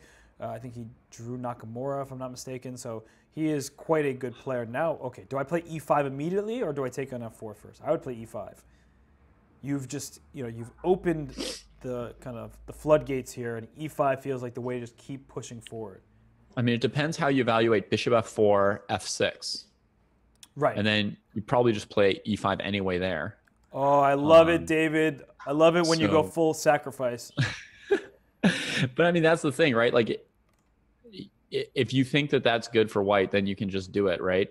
But he may have thought it simplest to just play e5 first. Yeah, because this knight on e5 actually does well to protect c4. Bishop takes f4 will protect that knight. You can't play f6 unless you want to get bishop g6 check at some point, immediately happening to you. Right. Right. That's always bishop g6 always a immediately, fun tactic. very effective. Because if you let me take with my queen, I'll give you a mate on f7. So yeah, this is looking not fun for Hushibeth, who also is a very well-prepared player. I've seen him blitz out 25 moves of theory in games, but this one looks like g5. Oh. Yeah. Is it time for knight f7 and then bishop takes f4? I am a King's Gambit player, you know. Yeah, that. we have played that game in the King's Gambit. It made bishop f4 right away. Same idea. Yeah. Wow, this is... The calm approach is bishop takes h7, right? Trying to play bishop g6 basically. But then the queen d6 comes, right? There's some counterplay. But I like your idea with just bishop takes f4. Just take. Or throwing queen a4 check in first as a way to force the king to f8 and then I take on f4. I totally forgot that side of the board. But yeah, queen a4, sure. Yeah, that looks pretty strong too. You forgot that this side of the board existed and you can force... I was like, I'm not going to need that. I don't care if you take on c4 anymore, even though white is so strongly placed that c4 is defended. I'm like, I'm going to forget about those two pieces because I'm just going to sack something on the king's side. Yeah, but you're right. Bishop f4 looks very strong as well. Because the problem is for black is you can't even play bishop f6. So let's say I take on f4 and you try to go bishop f6 to attack the knight and stop my knight from attacking f7. Queen a4 check comes. You're going to do queen a4 again. Yeah. It's not fair that you keep seeing the whole board, but yeah, it's a good move. And then knight d7 check as well comes. It's just, it's a problem. It's a big problem. Yeah. So bishop f4 I would have played maybe 2 minutes ago, but I do understand why he's thinking. He's up so much time. You really want to make sure that you've got that much time and a good position. Yeah, this looks... I think it's fair to invest some time. I tried playing 10-minute chess a couple times to have a feel for what this whole thing might be, and I noticed that like sometimes you'll do something that's sort of like you start playing sometimes a little bit like a blitz game, just like, well, bishop f4 looks pretty good, let me keep my time advantage. Yep. But then sometimes the opponent with 4 or 5 minutes still has time to defend. So I don't think you want to be quite as cavalier as in blitz. Well, here's a King's Gambit move, g3. Gupta's a man of your own heart, David. Just instead of sacrificing, immediately playing that just smooth little g3 move. But okay. I really wanted to sacrifice. Right to just sacrifice. I mean, what was black going to play if he played bishop f4 there? I think the point was that I don't think queen a4 hurt it at all, right? No, I think just go f6, and he didn't see a knockout blow. And so if you're down a piece, okay, it still looks very good with knight d7 check or just swinging the rook to f1 first. But I think you just swing the rook to f1, and if now you're threatening knight d7 to f6, and if black plays king g8, you just play rook g4 and say get back there. Yeah, that looks winning. But I can understand why, if you feel like g3 is also pretty much just going to lead you to an almost winning position, that you would play the move that doesn't sacrifice. So, well, g3 often leads to bishop h3, so Huschenbeth sort of knows that and brings the bishop back to c8 to go bishop h3. Now he wants to play g4 after the rook moves. Lock his own bishop in, but also make sure that the f-file doesn't open. And very annoyingly for white is that if this bishop was on d2, you're playing f takes g5 immediately and then just ripping open the f-file. But with this I would not even think about that. Bishop d2, see? Yeah. There it comes. He did it. He's just going to take back. So he's going to take and play g4 now. It's not as smooth because you don't get the open f-file. That's very true. Yeah, g4 is a must. You don't want to allow this f7 pawn to come directly under target. f5, okay. But now... Yeah, he's got to open up that. Okay, he's just going to put his bishop on h6 check, force the king to g8, then take this pawn on g4, and then with the g-file open, he's going to mate him. Seems pretty... I guess that's the hope, yeah. Maybe black will move the h-pawn here, defend h6 with his rook, right? h5. But then f6 comes in, right? Oh, yeah, we can't allow f6, sorry. Well, maybe you have to, honestly. Maybe h5 is a good move. And after h5, f6, okay, I can't take on f6 with knight d7 check, winning the bishop, but I can play bishop d6 and hope that I'm somehow surviving this really hideous-looking position. Because I don't see a So direct here mate. f6 is possible, right? f6, bishop f6, bishop h6 check, king h6, Oh, rook f6 check, and then just you get the f7 pawn and you just beat him down. yeah. I mean, this knight takes f7 after even after king h6, right? Just ouch, ouch town. Oh, that's right. You don't even have to play f6. You can just come to h6 anyway right away. Yep. So now queen d1 is just winning on the spot. It's funny, Yeah. you were saying not seeing both sides of the board. I hadn't even thought about moving this queen, and now Yeah. that the king's on g8, you can't protect g4. Queen d1 Yeah. just goes to g4 with checkmate. Queen d1 to g4. Pretty simple. I think h5 would have been better than this king march. Yes, 100% agree. Uh, but this was basically just very rough treatment by Gupta this game. Gupta too strong, and a nice win for the Delhi Dynamite. So trying to think. Okay, King Lok, that's Lok Van Wely, just beat Dimitrion Draken, Oh wow. and Yeah. he won by resignation because White lost a rook. Like rook e4 was played on move 28 by Van Wely, and he went queen a1, and then Van Wely just took the rook on d3. So that is showing you that even very, very, very, very strong grandmasters blunder rooks for free. Yeah. Oops. But okay, there are still more games underway. We should probably go to live games, but I just want to show everybody, to make the chat feel better, that GMs are human too. All Whoa, right. this How game- about Surya trying to fend off an attack from Okay, let's. New Thai 4, Wow, is it- Jean-Pierre Leroux. this attack looks vicious, but at the same time, White is up a piece, right? Yeah, yeah. He had to invest something in this. He sacked a piece. It looks like he has some stuff here. Yeah, and actually, Maybe White just has to trade that rook off. and then play knight g3 or something, and then rook It f1. makes this nice pawn on f2, but But knight g3 here. That's trying to. it takes the pressure off his king, right? Well, if knight g3, then d4. Right? Like White would not want to face the move d4, opening up this diagonal against the king, right? So knight g3, d4. What about knight to d4? That- Can I get away with that move? That looks safer. And then queen f6, you play rook f1, and all of a sudden I can't really Right. protect my pawn on f2. Now this looks very. And then I'm like, thank good the knight defends f3. Yeah, this knight is multitasking here. No, this looks very good, knight d4. You see in the chat, Gosagan saying like, I'll just blunder a rook, and then when people ask me about it, yeah, I saw that move in a GM game I memorized, so I played it. That's awesome. That's a great one. And thank you, Cash Mickey, for the bits. I see you donating there, so just want to give you a shout out. But the game between Mkhitaryan and that's a Haik Martirosyan and Paul Velton. This is the game where Velton won a piece on d7 a long time ago. Yeah. And all of a sudden, the game was like Now he's- looking crazy. It still is. But rook h1 check for black feels like the move. Because Yeah. if you get a queen right away, I sack on g6 and I mate you immediately on the g7 square. Right. So if in this position you go rook h1 check, the king has Yeah. only one move to take it. Then I get a queen with check. Your king goes Yeah. up. But if I take queen e4, you have queen h6, delivering mate Yeah. on g7 anyway. So, He's not going to be able to defend this king. There's no way to do that. but it's just crazy how we got here. I thought this game would have been sort of calm, White just trying to win up the piece. Uh-huh. This looks messier than how you usually expect an extra piece to be What rook converted. Rook e5? I don't know. He's mated, so it doesn't matter what he does it? He's like, don't go to h6. There's a tasty rook right here. And even taking the rook for free is great. Rook takes g6 check, wins on the spot. Yeah, rook g6 check is Nah, this is a over. quick mate. Queen h6 is a quick mate. Yeah, just going right for the mate. And I see in the game chat that at some point Paul Velton declined a draw. So I don't know where a draw was offered, but that feels like maybe not the politest offer whenever it happened. So, okay, that game is now done. Martirosyan goes down to Velton. Velton a hero right now. That is it, over 100-point upset against a very strong Yeah. grandmaster. But who else is playing? That's huge. Oparin is still playing. He's got a knight endgame against Jordan van Foreest. These are some pretty big names for board 2. Van Forest is struggling, right? We saw him lose that game earlier. That B pawn looks really good.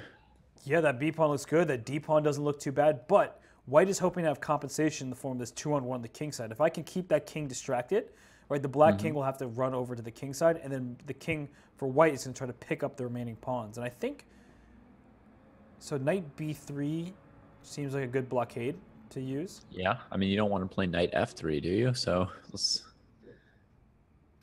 probably got to blockade that pawn. Yeah, knight. Although now that I say that, I mean, it would be better to have...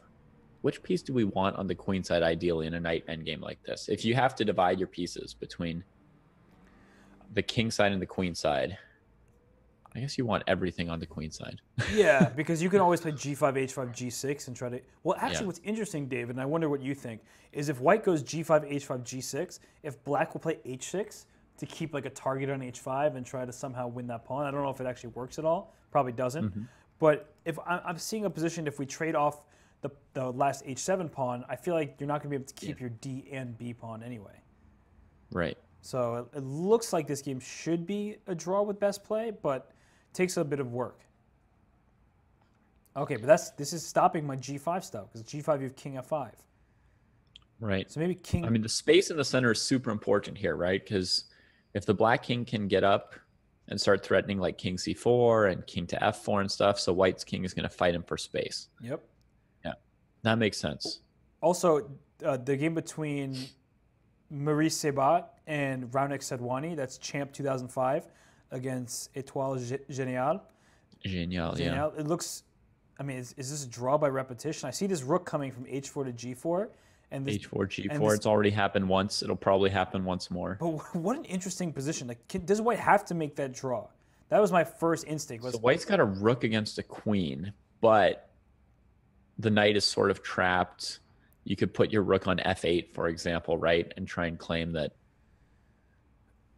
Yeah, rook f8. Oh, they agreed on a draw as soon as we were speculating. So thank you for clarifying. Yeah. They're like, we could play it for another 2 minutes, but the commentators have started asking, so let's just tell them. Ooh, and Nihal Sarin against Marco Baldov with that's regular legs against Nihal Sarin. Both sides have dangerous-looking pass pawns. Got the crazy pawns again. White's got 2 of them, and black's got 1, so I would guess white's ahead. But bishop g6 is a big threat for black right now to close that rook off. It is a good threat. Should I play rook to g3 or something? So rook g3. Rook g5, rook g3. But rook g3, now at least this bishop covers the h pawn, so I'm trying to figure out if somehow... Right. I don't know how black would make progress. So this was played not just to play bishop g6, but it was also so that if white plays h7, black doesn't have to play rook h7, rook g2. Black wants to keep the pawns on the king side because that's his big counterplay. Yeah. But yeah, rook g3. That's definitely a needed move to get that rook on this side of the bishop. And so, okay, you can play rook h3 and try to win this e3 pawn. Right. Try and grab on e3 with check and then pop back to h3. Yeah, so trying something like this. But then... Create a new source of counterplay for himself. But then this white king goes to d4, maybe even to e5 potentially, or to c5, and the a pawn is starting to roll. I think black might need to do something like that, but I'm not sure if he's out of the woods yet, essentially. So it's interesting. Okay, we got to go back to the Oparin game as well. Okay, rook h3 was just played in Nihal Sarin, but Oparin endgame. So he just goes for that. I was also calculating h7 after rook h3, but it didn't come up. Wow, look at you. h7 is one of those interesting moves, but then black would take on g3 and... Black would take, you queen, they queen, then you go queen e5, and I was looking for a mating net there. Oh, that's actually... Yeah. You're on the endgame checkmate attack. That is really your theme today. Like, you are the endgame checkmate wizard. Once you have an idea, sometimes you just stay focused on it. And sometimes, sometimes it's a good idea, because that looked very interesting. It was kind of cool, right? At least to speculate about. What about rook g7 now? Is rook g7 good? Okay, rook f2, similar idea.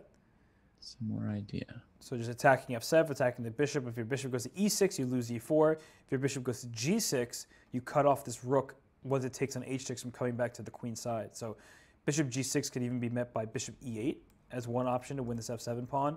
Or I would consider rook f6 just to sort of pin this bishop once you take on h6. But I think I like... Yeah. Oh, wait. That felt... Yeah, it's time to move the a pawn. I like bishop e8, honestly. I thought winning that f7 pawn would have been... the way to go. Because in fact, I see what you mean. if you I think he's going to try and queen this pawn while these pieces are sidelined. So he's going to now, play rook f6 like you were suggesting. So he's going. And now the threat is a7, king b7, rook a6. Ooh. And then if king a8, we can get an endgame checkmate. Yeah. Actually, it's definitely worth showing on the board. So rook to a6, king 8, bishop c6 would be check and mate. So rook f6 played. Maybe rook h8 just to stop all of these threats, but then rook c6 check. And this rook is going to land on b7. So rook c6 check, king move to b8, rook b6 check, and similar mating attack, honestly. Yeah. Right? Like, you check on c6, where's that king going? You definitely don't want to go to d8. That's running away from the pawn. But if you go to b8, then I throw rook b6 check in. Yeah, I think this is the winning maneuver for white, actually. Because I've seen with the rook on b7 and bishop on the long diagonal, I think it's a win. This is over. Rook b7 check, bishop c6 game. I think there's no way to fight this contraption. Yeah, it's resignation. You're getting mated, and you have no actual useful move. Because the mating idea is a7, and then rook c7 mate, right? And that's actually, if you now rook c7 check and take the rook, it's immediately winning. And then you just queen. And here comes the a pawn. Yeah, he's pretty moving it. Nice. Game over. And actually, that was beautiful by Nihal Sarin, but I want to go back to your variation because now I'm very curious. You said after rook h3, h7, but maybe bishop takes h7 was the problem, actually. Well, then you can take, right.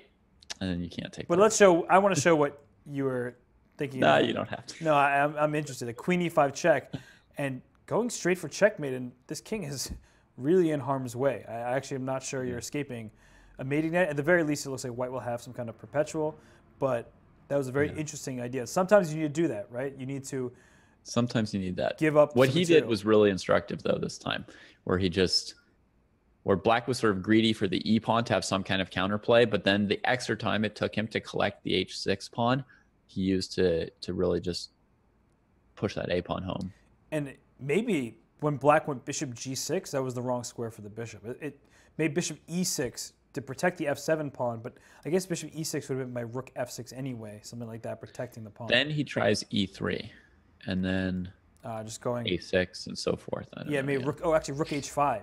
After rook f6, rook h5 is an option to hit the bishop and behind it the a pawn. But c4, it's getting messy here. But clearly what happened in the game was not working for black, and it was very nicely shown to us by Nihal Sarin that this mating maneuver was pretty much unstoppable. So your mating attack comes true. I'll pull up let everyone know all the players and how they're doing. We see that Delhi and Mumbai have separation from the pack with 8.5 points out of a possible 12. And if you look at their lineups, the two teams from India. Yeah, and I have the full board template up. We see that board 1, both Vidit and Gupta, 2 out of 3. Good enough. Board 2, 2 out of 3 for both Ganguly and Narayanan. Board 3, 2.5 points for the young Raunak Sadhwani. 2 points for the equally young, maybe slightly older. I'm not sure what their age difference is. Nihal Sarin, and then board 4, this Manu David Suthanjo finally got nicked for half a point. But finally nicked for half a point. Vinny the Pooh, Aditya Mittal is doing well to get those 2 points in on board 4 after losing that first game. So they're running away with this. Loss was to the other Indian player. In fact, given how many points these teams have, probably most of the points they don't have was from their match against each other. Yeah. I'm trying to think who's disappointing me thus far because I'm looking at the results. I guess for Marseille, Etienne Bacro's 1.5 out of 3. We saw him win a good game earlier. Oh my goodness! But look at those bottom 3 boards. If you have time to click on the game that's finished between Manu David and Der Schachaffe, which means the chess monkey. Okay. Whoa! What the? It is a very weird. I was wondering just how did this guy drop a half point if he's he's so good. Let's see how he dropped it. And my goodness, he dropped it very, very weirdly. Because knight c7 check is the problem in all these lines. Yeah. Is this some sort of weird theory? Like, are we being trolled here? I don't know. What in the world? Also, couldn't black have taken on b5? Right? Wait, what? Why didn't black take on b5? At which point? After bishop b5, instead of playing queen to b7, you take on b5, knight c7 Okay. check. You Yeah. lose your queen, but you have 4 minor pieces for a queen. Queen and rook, though. For a queen Oh, it's and queen rook. and a rook. I'm missing a Yeah. rook. Never mind. Yeah. Okay, don't do that. But Don't do that. it still looks fascinating. But yeah, don't do that. Yeah, you could do that if you really wanted to. It's a rapid game. Minor pieces are great, you know. They Yeah. just sort of cover everything when you got 4 of them. I don't know if I've ever seen that dynamic before, though, with 4 minor pieces for queen and rook. I Yeah. can't tell you. But I mean, I would say this: 2 minor pieces are a lot better than a rook. 2 minor pieces are a bit worse than a queen. Makes it all together. it's equal. Just a dead draw. I'd say it's actually about equal. I think you could play that if you really wanted to. Yeah, but it's too risky in a team event. It's interesting. It's okay. I want to know: is this some kind of It is. some kind It's of got- book draw? Like, let's get Greg Shaw to do the research for us. Greg, I know you can hear me. It's some kind of book draw until one of us decides to try this as black and play it out. Yeah, I'm gonna. All right. The king has begun. All right. So King Loke, yep, is playing Bakro. Vinny the Pooh versus Blitzstream. That looks like it's going to be a fun one. Duda versus Vidit. Okay, I know where my attention is going to be, at least out of the corner of my eye at all times. But I'm pulling up the Vidit game against Duda, and Yeah. Vidit moving very quickly, Duda moving a little less quickly. But we see that in a Rogozin, the knight is on c6. And you would love it if you could play pawn c7 to c5 without moving your knight. That would be the ideal way to play. But that's why you play queen a4 check, is to put this knight on c6 first, so that black will be stuck with this backward c pawn. Right? Rook will come to c1. You know, if you put your pawn on c6, then your light square bishop is totally miserable, and you're not going to be able to play c5 anytime soon. So I think this setup is oftentimes very pleasant for white, particularly in speed chess. So black wants to play a5 at e5 now.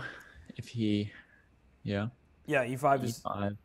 And then if d5, maybe e4. Here comes e5. Yeah.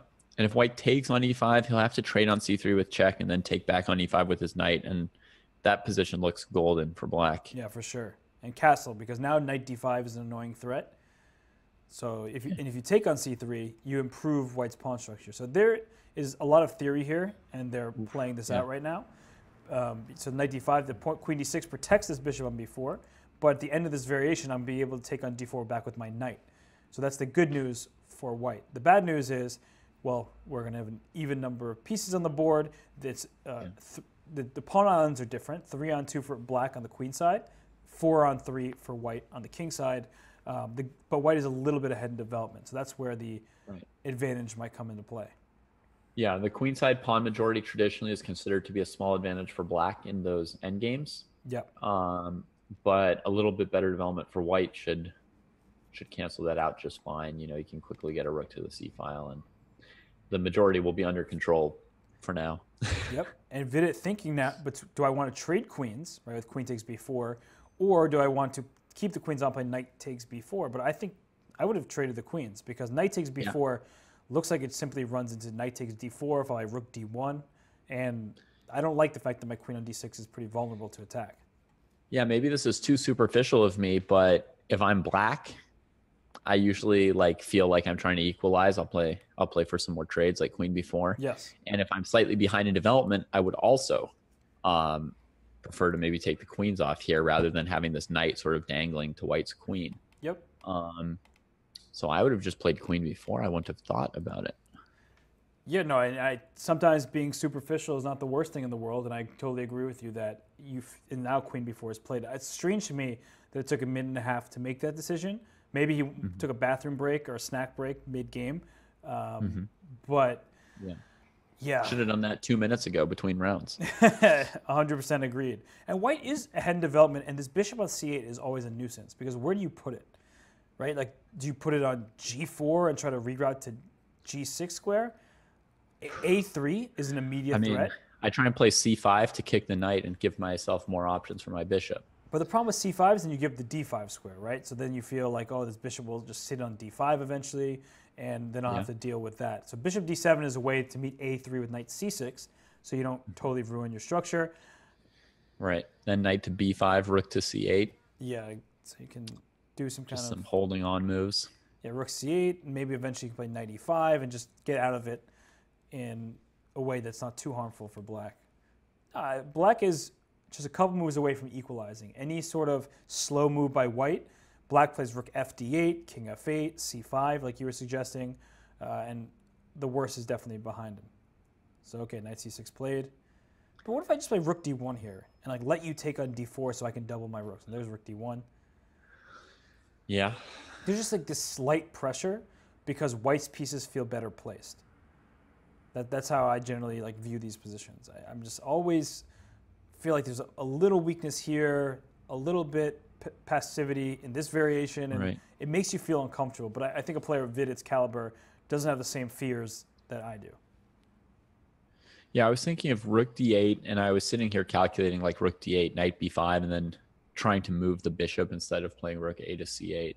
But I think he might just have to play rook a to c8. Which is, again, one of those sad moves that you play, and then maybe rook to d2 is an option, or bishop d5, and the knight can come back to c3 rather than back to d4 to come to the d5 square. It just feels like the plans are more accessible for white, even though black has no clear targets to exploit.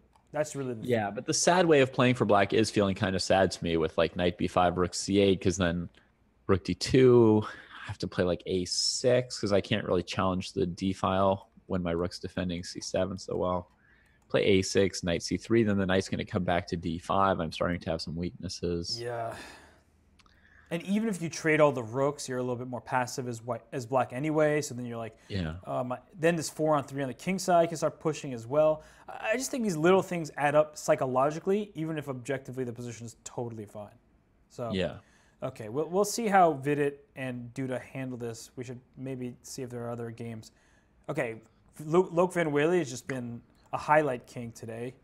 Like he won a rook for free in that last game. Now he's playing Etienne Bacrot, and he's got a pawn on c6. And he's not even down a pawn to have that pawn there with the ugly double A pawns for black. Isn't Van Wely just like completely winning here? I mean, if black can't win the pawn on c6 in like, a move or two of forced moves, then I would guess white's winning. Yeah. And knight b3 to come after the a pawn comes to mind. So to protect, not only to win a pawn, you protect c6 an additional time. I'm going to support my extra plus pawn by capturing another pawn of yours and outposting my knight. Yeah, I mean, seriously, rook b1 seems like a very logical move, just to throw my rook to b7 or to b5. Oh, so many good-looking moves. I don't see what black can... I don't even see how black starts to attack this pawn, unfortunately. The g2, c6 diagonal seems pretty solid for the white bishop. This looks terrible for Bacrot. Yeah. Okay. I'm going to have to... Because my eyes hurt me looking at black's position here. Okay, you're going to have to move on. Yeah. But might have to look. We've got a good comment from the chat from Mr. Dodgy Chess saying that he thinks that Van Wely skipped all of Weigandze preparing for this. So he spent like 2 to 3 weeks just getting ready for what we're seeing today. I saw him in Weigandze because I was doing commentary there, and he was hanging around a little bit. So it was really nice to see him. He's got, his family was there as well for a couple of days, so it was cool. But okay, sorry, Etienne, I really just can't look at your position anymore. The game between Albano. What's going on in Kevin Bordy's game? Okay, I'll go there. Let's see. He's got black against Vinny. Vinny the Pooh. So black is not down any material and has a very nice looking position in my opinion because f2 feels weak. Once these bishops get traded. They just traded the d4 for d5 pawns in a fancy way. Okay, let's see how fancy they go. A white took on d5 with the knight because the queen was undefended on d7. Nice. So knight f5 comes, and now he sort of needs to move his knight because it's really threatened. And then what's coming up? So I feel like black might have some kind of tactic on the king side. That's what I'm looking for as well. Bishop takes g2 has to be a good move, right? Like, because if I go bishop g2, you have to take back on g2, and then I have e5 with knight e3 check discoveries. e5, yeah. Because if you take on e8, I just move my bishop back to a8, and your knight. But bishop f2, that's what I wanted to. Oh, ask about, because on queen d4 they can't play bishop e3 because the queen's undefended, and if the king goes to f1, then you switch.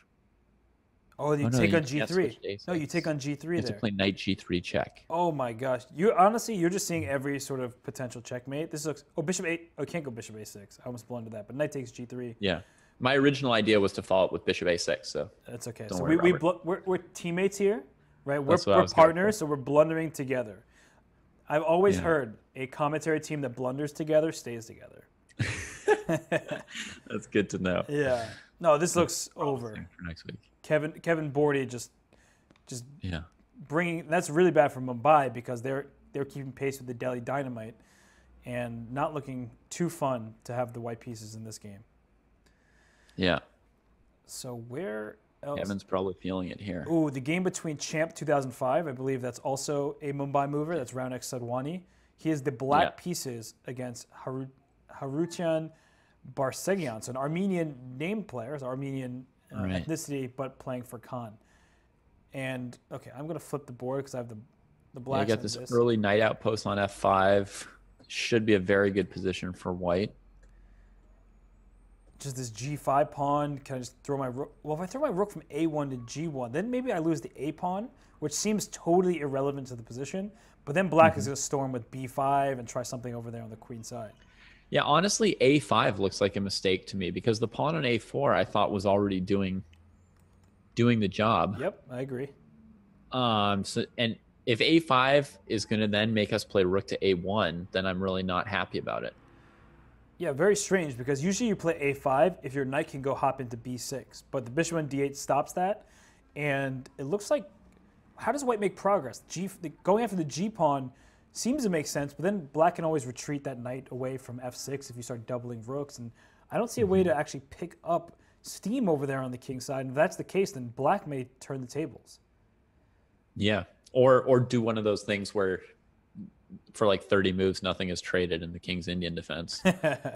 Well, I mean, another 30 moves from here, right? Like maneuver. One idea I have, David, is like king F8, rook G8, rook C7, other rook over to the king side, right? Because that rook on C8 could be useful on like the H7 square if I just like. And then you want to bust the king side open at some point for black with G4. Exactly. So rook C7 here first. Okay, bishop C7. Is he gonna go queen D8 and just try to win the A pawn? Like, Tuck the bishop somewhere pretty surprising. Rook H G1. Okay, I don't know about that. Like the G pawn is impossible to put more pressure on. Honestly, I kind of like black's position. Rook B8 here is something that comes to mind. Maybe because that rook on G7, if I'm being extra David Pruist checkmate idea mindset, I'm thinking I go rook B8, eventually go B6, and then throw my rook from G7 over to the B file. But that's probably way too long story and ridiculous. That that could be a surprise apparition for the white king when suddenly the rooks are doubled on the B file. It's like one of those things that just shocks you when you have under a couple minutes in your clock and you just see the rooks slide there and you get scared. Like, what? Yeah. B2. Okay, but there's gonna be a lot of maneuvering here. Maybe there are other games that nobody's yet decided what side they're going to. So Paul Velton against Ganguly. We're enjoying Paul Velton's games tremendously so far, but right now his king does not feel very safe on F8 with Ganguly. Just a rook D3 maneuver, like queen H6 check followed by rook D3 might be lights out. Yeah, and actually just there was a piece sack to get here, but white's got 3 pawns and amazing pieces, so you're kind of guessing that white's got the advantage. Yeah. Queen H6, King G8, Rook D3. Maybe then Queen takes F5 though, as like Queen F5, Rook G3, Queen G6. Yeah, and just hope that your 2 minor pieces and Rook are good enough against Queen and 3 pawns, but 3 pawns is just. So he's not even allowing it, right? He's waiting with Queen H6. Yes, and I guess if your move to stop all this is Queen H8, you might as well just tip your king over. So wait, it's checkmated immediately. Queen H6. Yeah.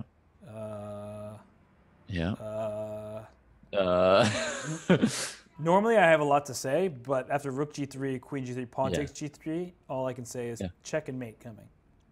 Yeah. So this looks... Yeah, black is out of relevant pieces at this point. His only relevant one was the queen, and he's got to sack it. So bye-bye. All right, yeah. so where else can we go for Nighty-night. exciting chess? I see this game between Hushenbeth and Vladimir. You know, the game that we thought might take another 30 moves, like everything got traded off. So you could click back there so people see where it went. Let me find that game. It was Champ against Harut. Found it. What? Yeah, that was an amazing... Right? We're like, it could be 30 moves of maneuvering. And then somehow they traded every single piece. After knight f4 on move 37, they just get rid of every single piece. All the rooks come off. The queen comes off. And then we're going to see another million moves in this game. Okay. And now another million move maneuver. Yeah. The game that's interesting. Looks like a draw. Should be, right? It seems very blockaded. But perhaps White can go b4, right? And actually play for more. Uh-huh. Like you just start making a little progress on the queen side. The h pawn's not going anywhere. Well, maybe at some point you go h4, king h6, king h5, knight g5. I mean, very wishful thinking, but it's something to keep an eye on. But the game between Hushenbeth and Andreykin. Okay. Andreykin is currently down, 2 pawns with the black pieces, opposite colored bishops. So that bishop on a7 hitting f2 feels a little uncomfortable, but I think Andreykin's just down 2 pawns. Yeah. Andreykin, I didn't pick for my fantasy team, although he's very, very good in over-the-board rapid tournaments and has a very high FIDE rapid rating. In the Pro Chess League, he hasn't been dominant. He hasn't been like an out-of-control force. Yeah. He's done fine. But he hasn't completely dominated, and here we see Hushenbeth successfully competing with him. Yeah, the move c4 comes to mind for sure for White, just breaking open this pawn chain, opening up the bishop on f3. Looks like Hushenbeth is going to score a victory for the Berlin Bears. Yeah, certainly good chances to do so. You want to check back on Loic. He put his knight on a5 like you said, but somehow Bacro hasn't lost yet, has he? No, in fact, Bacro's only down 1 pawn, and c6 might fall next, in which case Bacro... Somehow he dealt with this diagonal. I don't know how that makes any sense, but... But, David, I want to go to the game between Vidit and Duda very quickly because it's your style. It's mating attack in the endgame. I thought that, Duda wins the piece. Yeah, it looks like he's doing it. So the king has to come up, and then he can just take with his knight. And that's not too fun. No, but I was looking, right? The knight went to went around a little bit. He went to move e5 and move 43, a very nice pawn sack, temporary, to win the g pawn. Yeah. And look at I don't think he had much of an advantage before this, but this knight maneuver, that pawn sack into the knight maneuver turned the tables. Yep. So look at him go. And now he just needs to untangle that knight in time to not let the pawn queen on c1. We did say that White's position always felt just more comfortable, and so I think that probably really helps in a speed chess game, because you don't have time to spend 5 minutes per move like you would in classical. He just won the game. So that we can come back to the specifics of this game later, but a nice win, huge win. Probably a very high quality game, right? Squeezing a small edge, never letting Vidit quite get equality. Right, for sure. So that's really nice. I put back the Van Whaley game on because that ending that we're about to get seems pretty interesting. That pawn at c6 still looks very strong. Is Black going to take on e4 with the rook and then just try to win the other c-pawn? Like knight takes c6 will be hanging in almost every variation. Oh, it took with the pawn there. What? I'm confused. Whoa. So now White has the c-pawn still for a little bit. Yeah, that seems like a risky decision by Bacro here because material's even, but now I'm looking at the 7th rank. Rook b7, rook d7, you might just get checkmated. The knight in a5. Yeah, I can't let both of those in. yeah, one should be enough, right? So maybe Black should play rook e5 instead by rook b5. That's a huge problem. Like, I want to go rook e5 to just get your knight off a5 and win the c-pawn, but if it's met by rook b5, you definitely don't want to trade on that square. No, this looks very double-edged in some regards because if rook e5 comes, now there's potential for g5 check. The king might get forced in the h-file. Right. So he could get some counterplay over there. So what's wrong with rook e5 now? I imagine that's what he'll play after he thinks for a little bit. A6. Oh, the A pawn was hanging while protecting the knight. Okay, I was like A6. Where's that relevant? But now I get it. Okay, so C7 at some point is something that you should keep in mind, but probably not yet. Yeah.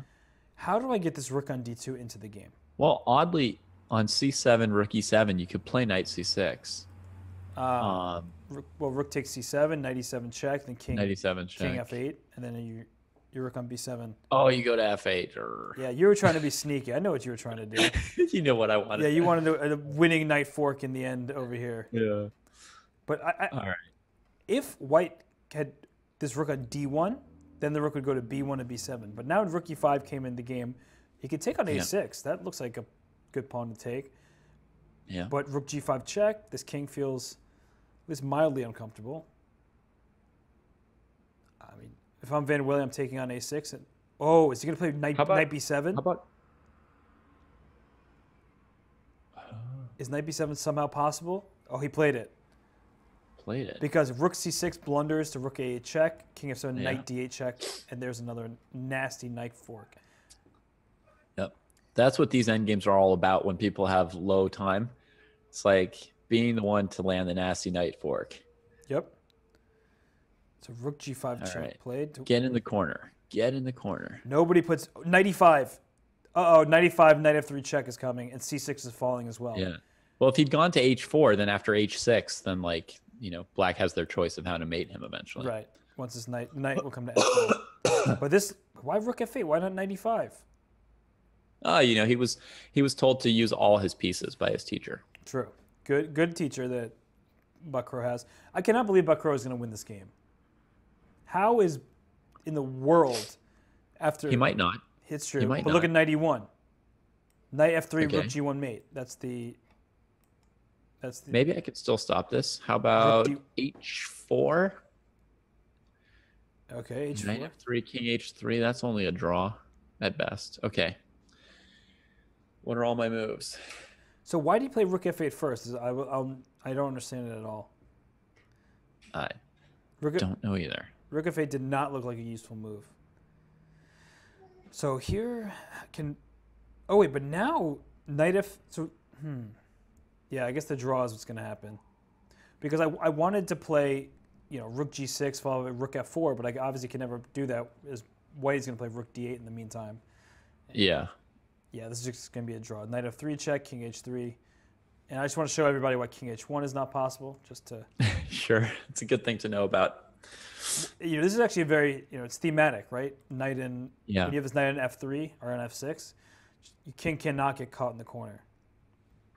Hey, Robert, what would have happened if after knight to E1, white had played rook to D1, trying to cover the checkmate on G1 instead of H4? Instead of H4, so rook D1. I guess you didn't want to...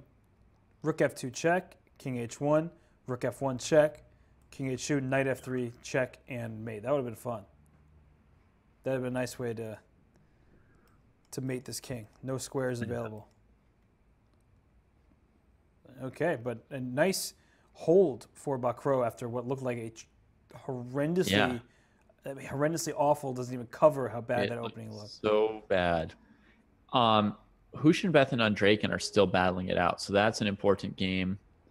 And there's still queens on the board, so there's potential. It looks so much better for Andreykin than it did before. Like all of a sudden, white went from being very active and trying to checkmate to like bishop b6 coming and he might lose.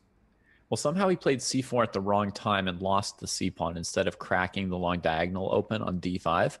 So Andreykin has so far, I mean, ever since we started watching this game, has been able to keep the white bishop completely out of things with this pawn structure. He fell for a tactic of c4, bishop d6, but we can...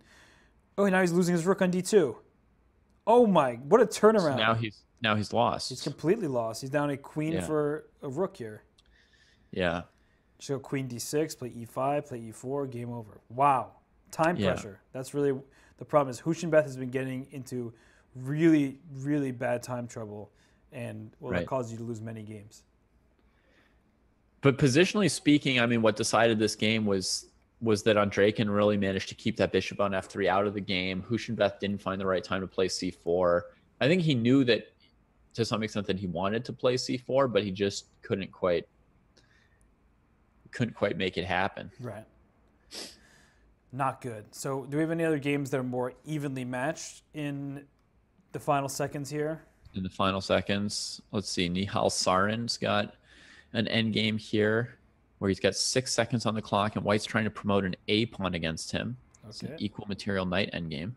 So I'm trying to find that game real quick. Oh, there it is. Oh, he's playing against Sargsyan. Whoa. That A pawn's rolling. Okay, so he sacrifices the knight because what black is going to have to do is sacrifice his rook for the pawn. Although was putting the rook there a good decision? Okay, I guess the knight is always going to be able to escape. So knight d3 comes a check. That way the knight's not stuck on e1. Is he going to get mated in there? It was getting close. Is he going to get mated in there? No, looks like it's a rook. What? Hopefully rook takes. That way he can play rook a3 and win the a pawn. Right. So the king should move here, right? He should just move away. And now get a queen. Or just actually take the knight. King takes f4. Or just take the knight and march the king over. Yep. King here, and then the king goes to b7. Boop. You can play king to e6. Yeah, that looks pretty good. Can always just play rook a5 as well. So king e6, yep. Yeah, once our king's out of the way. So now rook a5. Yeah, very well done. And then king. Look at that. The all-star, Shant. Shant's taking out the high-rated young GM. Too good. Well, that was really nice. That was pretty. We have another endgame left between pretty well done. Johannes Florstedt and Leia Garifulina. Yeah. So she's up a rook for knight, but look at this configuration here. It's hard to break it. Yeah, I don't know if there's enough to win this position. So what would be the winning plan? So go rook h1, put the rook on king c4 here. Yeah, king c4 is good. No. Because now king goes to, if you go king c4, king a7 will cover the b6 square. Okay, but now king c7. Okay. Well, now rook. Oh no! You have to move. that made it too easy. That's too easy. This is a huge upset. Look at the rating differential here. We wanted some more tension there. Yeah, this made it way too simple. I mean, well, as soon as the resignation happens, which is or losing on time, even. Okay. I was looking for an intense endgame that I didn't understand. Yeah, right. Like we see the king went to d6, and of course the idea is to finally make progress, get into c7. But after rook c7, play a move like knight b8, and then try to go knight a6, or if the rook moves away from the c file, go knight back to c6. It doesn't look good, but at least you're holding out. Like rook c8, knight a6. The point is that if you have to play c6, then we're in a rook versus knight, which is almost always theoretically drawn unless someone's getting checkmated or losing their knight. So, I mean, leaving the knight here was a really bad decision at this point. Yeah. Yeah, absolutely. Hey, one perhaps notable result among the dozens of games that just finished is that Manu David lost with white against the Armenia Eagles manager Artak Manukyan. Let me pull that game up because. And since I didn't know that Manu David was 2,400, I had actually picked Manukyan for my fantasy team. He's by no means the highest rated board 4. He's one of the lower ones, but I just had that Eagles feeling. So how good do you feel? I feel amazing, right? Yeah. He beat the secret weapon. I mean, you knew that. You didn't even know that he was underrated, but you still knew to trust in Artak Manukyan. It's more a lack of knowledge, if anything, right? Because if I'd known the guy was 2,400, I might have picked him. Yeah, but sometimes a lack of knowledge is a good thing, especially in these kind of fantasy selections. If you're, anyone who does March Madness brackets for college basketball, sometimes knowing too much is just a terrible thing. Right. You never win the bracket that way. Yeah. So, hey, you just marched the C pawn down the board and won. Beautiful. Yep. Boom, boom. So the next round should start in a minute. I think they start every half hour. Yeah. So you want to show people the standings and see who's looking to win this battle royale? I think they're in the process of being updated because it looks the same as the last time. But I can show. I definitely want to pull up the standings from the league standings before today. I wonder if the Eagles gained a little ground there on the. since we just saw their manager win a game. Yeah, can't hurt. And we saw Shant Sargsyan beat Michal Sarin. So it looks like they scored at least a couple points against the Dynamite. Yeah, no, they and Mkhitaryan and Drew. So and Zavin beat Gupta. They got 3.5 out of 4 against the Dynamite. 3.5. So that's going to flip the standings completely there. Yeah. And I have the league standings up here for everybody who has been following or who has not been following. You can see that the Chengdu Pandas currently lead the league, and they have just been amazing. They scored quite well in the Battle Royale on Tuesday. And we are focusing on teams in the Central Division and the Eastern Division, where the Battle Royale pits teams from different divisions. And so we see Amsterdam Mosquitoes, the Con Blitzsturms, the Migraines, who have been struggling really badly this season. So we actually are dealing with some of the lower ranked teams in the Central Division.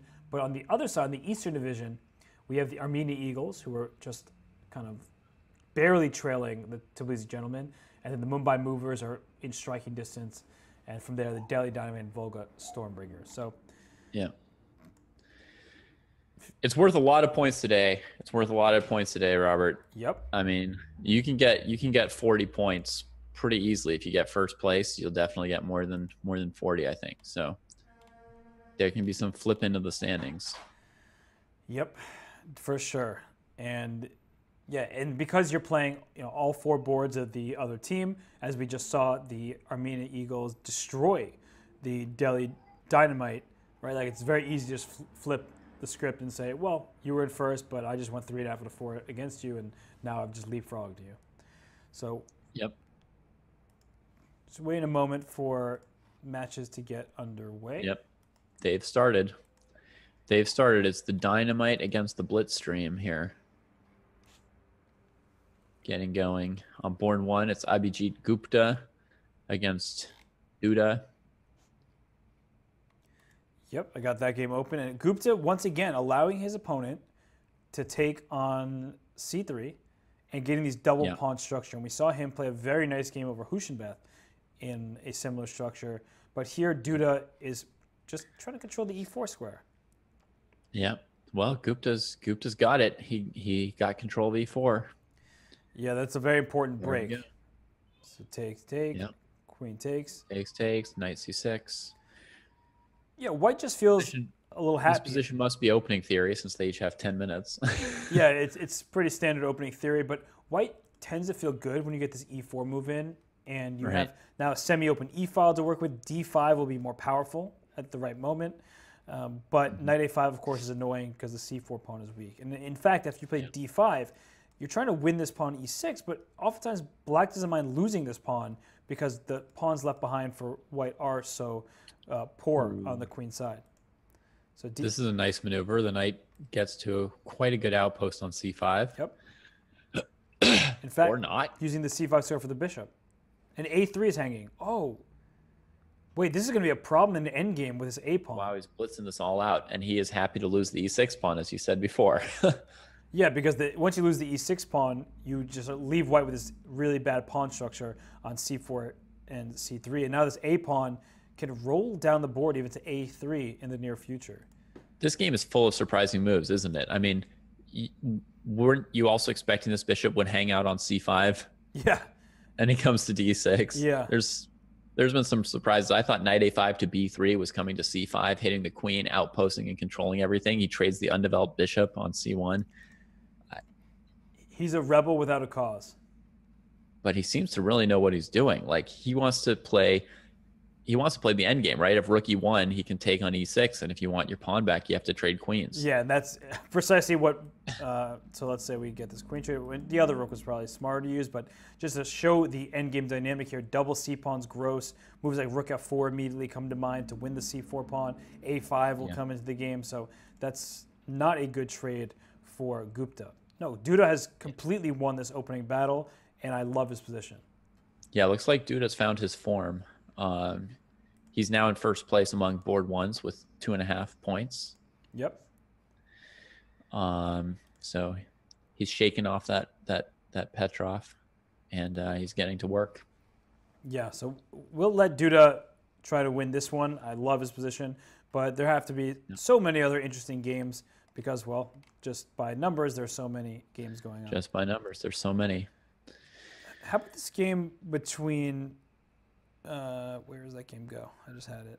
This game between. Oh, there's some instructive structures. Yeah, Mad Dog 94 and Vinny the Pooh. We like Vinny the Pooh. And look at this last move.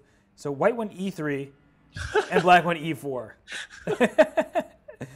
They are just having a good time here. So pawn takes E3. Yeah. The bishop's having a stare down. You have to take on G7. Then black will get E takes F2 intermezzo. But the question is this either nice for black because you've given white an isolated pawn? I actually just like white's position. Bishop G7. Or is it somehow bad for black because you've weakened your own dark squares and it's weird? And the knight can just jump to C3 and potentially D5. It's very interesting dynamic. Yeah. It's a little bit off the beaten path, so it's not so obvious how to evaluate. And actually, white can even consider playing E5 here as a way to keep the bishops on the board. I wouldn't do that because I don't want to give the black knight the F5 square. But if you really are fearing a bishop trade, you can make a move like E5. Very weird position. So, okay. Yeah.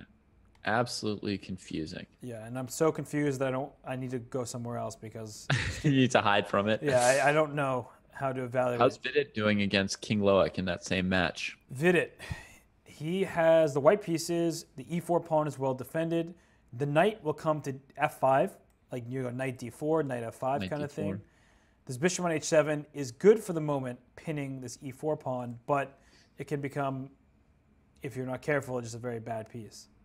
The other thing white could do is instead of playing knight F5, they could just play F3 and play against that bishop. Right. So now look at that knight D4. That's sort of a choice as well.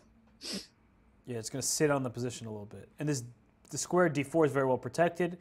White wants to get out of this pin. So the E4 pawn is protected. If you could play F4 and Queen F2, like in one move, then you'd be so happy to the next play E5 and just start seizing a huge initiative. Just expand that whole majority over there. Yep. So what's black going to do? Play knight E5 before any of that happens? So they've got knight C4 as a resource. Yeah, knight E5 to C4. You have to watch out for bishop F1. But yeah, bishop F1 is actually a threat right now. Right? Right. If you go rook F8, bishop F1 comes in, and where's your queen going? Exactly. That's the right answer. Because no matter where your queen goes, I'm going to fork your queen and dark square bishop with either knight. Whoa! Knight, what? Knight? Whoa! Yeah. I guess this is a sort of a typical idea, but definitely it was catching me off guard here. But does this work?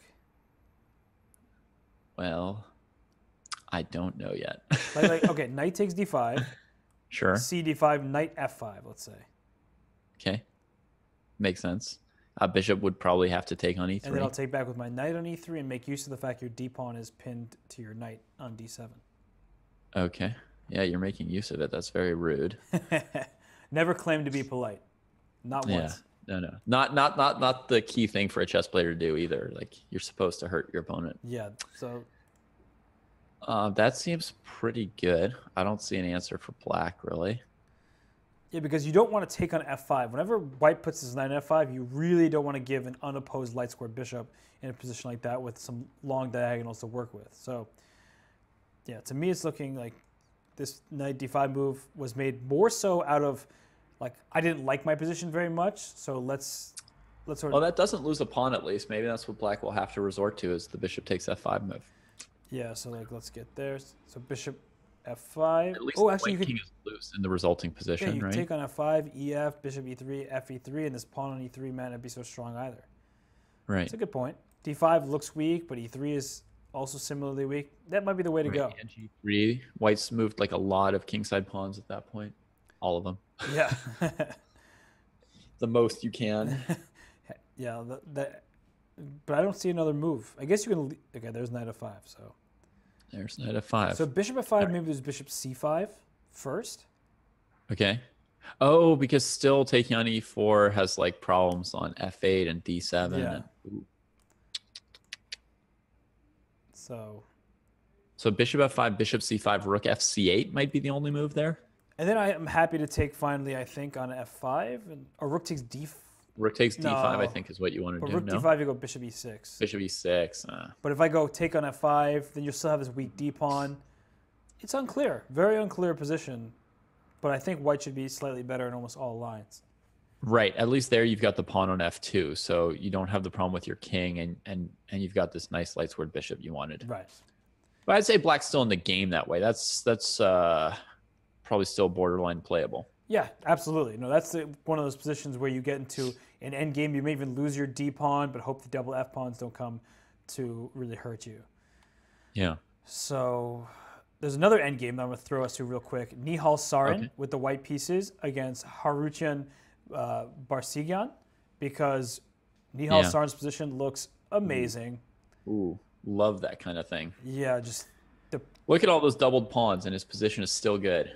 This is the second time today we've seen this c3, d4, c5 pawn structure, and it looks very good for the player with the white side because it's a clamp, right? This pawn at c5 shuts down the c file. You can't put a rook or a king to d6. The b6 square is just, white's for the taking.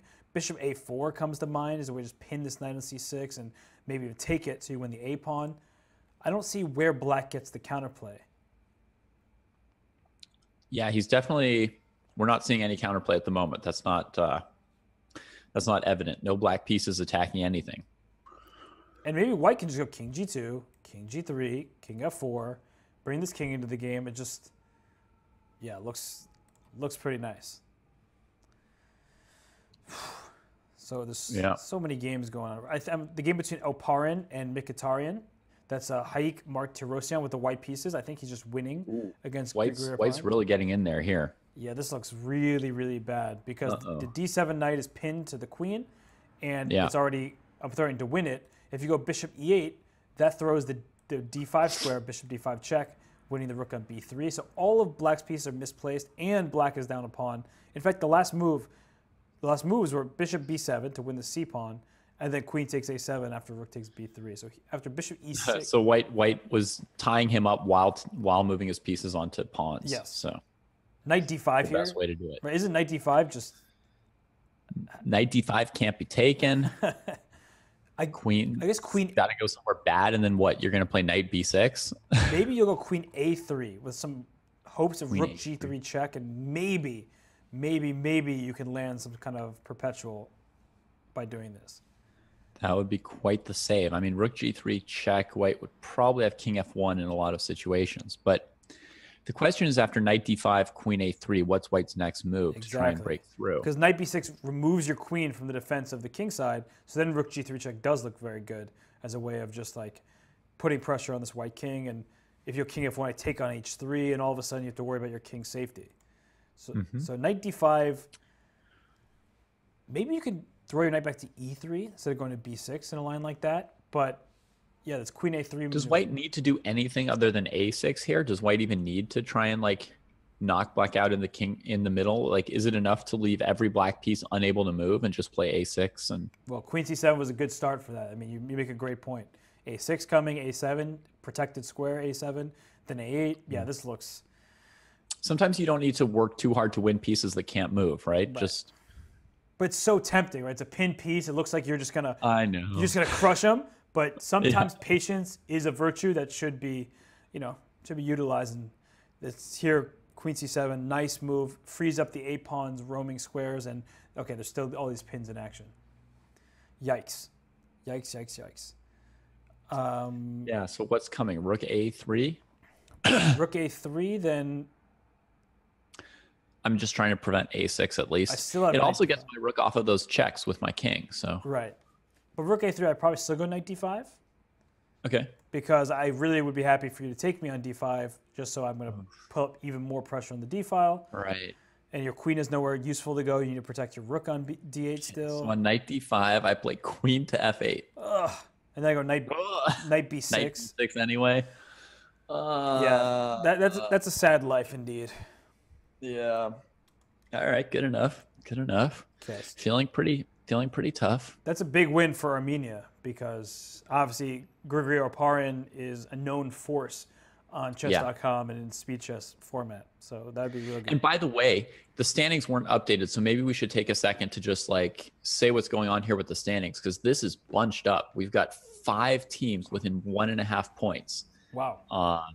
And there's 24 bonus points for the team that finishes in first place. So the difference, between scoring 1 point more or less in this matchup, or in this tournament, is going to be pretty huge from what we're seeing so far. Yeah, and I'm looking, over here with Armenia tied with Mumbai at the top with 10, but it's still very close. The Blitz streams, led by Jan Christoph Duda, are making a comeback here. They have 8.5 points. Volga 9, Delhi 9. So, yeah, things can flip very, very quickly in these kind of tightly contested battle royales.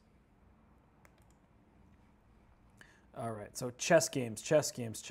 Where to go? Duda has sacked an exchange. What do you think of his chances at this point? He has sacked or lost. I mean, how I don't know. let's see. Maybe Gupta did it to him. Well, after Queen E7, Knight D4 was a good move not to trade the queens, and then he left that pawn E6 for a while before taking it back. He'd rather be down a pawn for a while. Oh, he blundered. Than go straight into the endgame. That's why he blundered. He went rook E7, thinking that, okay, you can't take my rook on F8 because then you lose your rook on E4, and C5 happened, and you definitely don't want to take B takes C5 and totally ruin your pawn structure. So he took with the knight on E6. But bishop C5, knight C5 loses a piece. Exactly. So that's even worse. So he went... Oh, C5 was such a nice move for white. Yeah, brilliant. And he'd rather sack an exchange than take the bad pawn structure with pawn takes C5, and white can go, F5 and rook A1 and just do everything. And, I mean, look at this position here. White has a 3-on-2 majority on the king side, which means you'd love to play G4, G5 very quickly. Okay, H4 was needed because the pawn was hanging on H2. But, okay, H4, G4, G5. But at the same time, black can just sit this pawn on A3 and this bishop. Bishops are worse in terms of value than rooks. But in certain endgames, they're so useful because it defends A3 and stops the queening square of F8 at the same time. Whereas a rook, for example, would have to be on F1 to do the same thing. It just, it's specifically endgames with sort of a pawn race where each side has passers on different sides. The bishops are just the best. They're like as good as rooks in a lot of those positions. And I feel like Gupta outplayed Duda a little bit in that middle game section, and that nice move C5, he had the advantage. But now I feel like somehow Duda's back into this. Yeah, I agree completely. And actually, C5, B4 comes to mind. C5, B4, yeah. I mean, those pawns are rolling. Those pawns are no joke. And that bishop, I mean, it's very important. Another thing that bishops do better than rooks is that when there's C5, when pawns... He thought about it for a while. I think he was worried about rook to D1. I think that's the move you have to like really check before you get rid of the sort of the pawn anchor for your bishop. Right. And also, rook D1 with ideas of not only putting pressure on the bishop so rook D1, if you're forced to play rook A6, then rook G4 comes and you lose G7. So you're definitely right that rook D1 has been the idea he's been considering. But what I was going to say is that bishops can help pawns on adjacent files, whereas rooks cannot really do that very easily. So the bishop can help the pawn on B4 and also the pawn on C5 and then the pawn on A3 just literally by how they move, whereas rooks don't always have that same access to pushing pawns forward. They go well behind pawns, but not pushing them simultaneously necessarily. Yeah.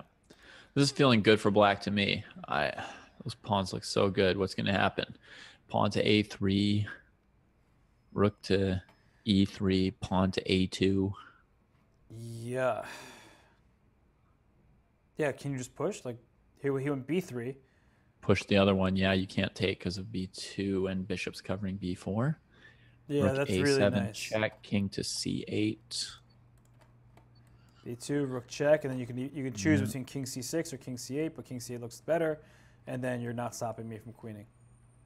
Nope. Okay, so can't take, so these pawns are coming quickly. Should just be losing, I guess. I think so. The one thing, David, that I always tell people to look out for this. I see a dark square bishop. I see a light square corner on H1. That if I can, sacrifice my rook for that pawn, that last pawn there, then I would be able to make a draw by trying something like F6. Right. There's a very good chance that if you could sack a rook and trade a rook, that you could hold this. But I don't think he's going to have very good chances to do that. Yeah, it's not looking... Well, yeah. I mean, B2 comes next. It looks like he's only going to get one pawn per rook, is what I'm trying to say. This is winning for Duda. And Duda is just... Wow. He's on fire right now. He beat Vidit.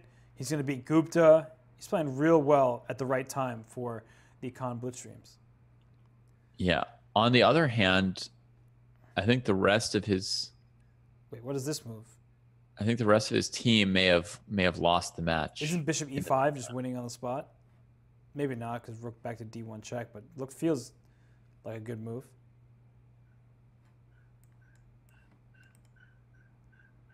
Because if I go B2, then you're going to go put your rook on A2. It's really ugly, but at least for the moment, you can just keep your rooks in those light squares. But Bishop E5, Rook D1 check only move. Okay, he went B2, and now he'll just... He'll go rook. Now White has a chance to get 2 pawns for a rook. Yeah, a Rook A4. Rook A4 I say jump B2 at some point. This is really bad news. Rook A4 check now. Yeah. If you go King H5, I'll go Bishop G3 and checkmate you. So that's always fun. And if you go back to H3, I'll put my rook on F4. The bishop is such a good piece in the endgame. Yeah.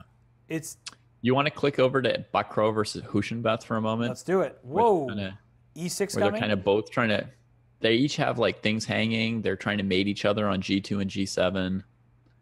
So E6, Knight F3 check or something like that? Wow, this is crazy. Yeah, it's totally crazy. Black could maybe play Rook G3 check even. Yep. Yeah. Like E6, you go Knight F3 check, you take Bishop F3, I go Bishop takes F3 back. But then Queen F7 check. No, I can't do that. And Bishop F6 mate. Yeah, so Can I go...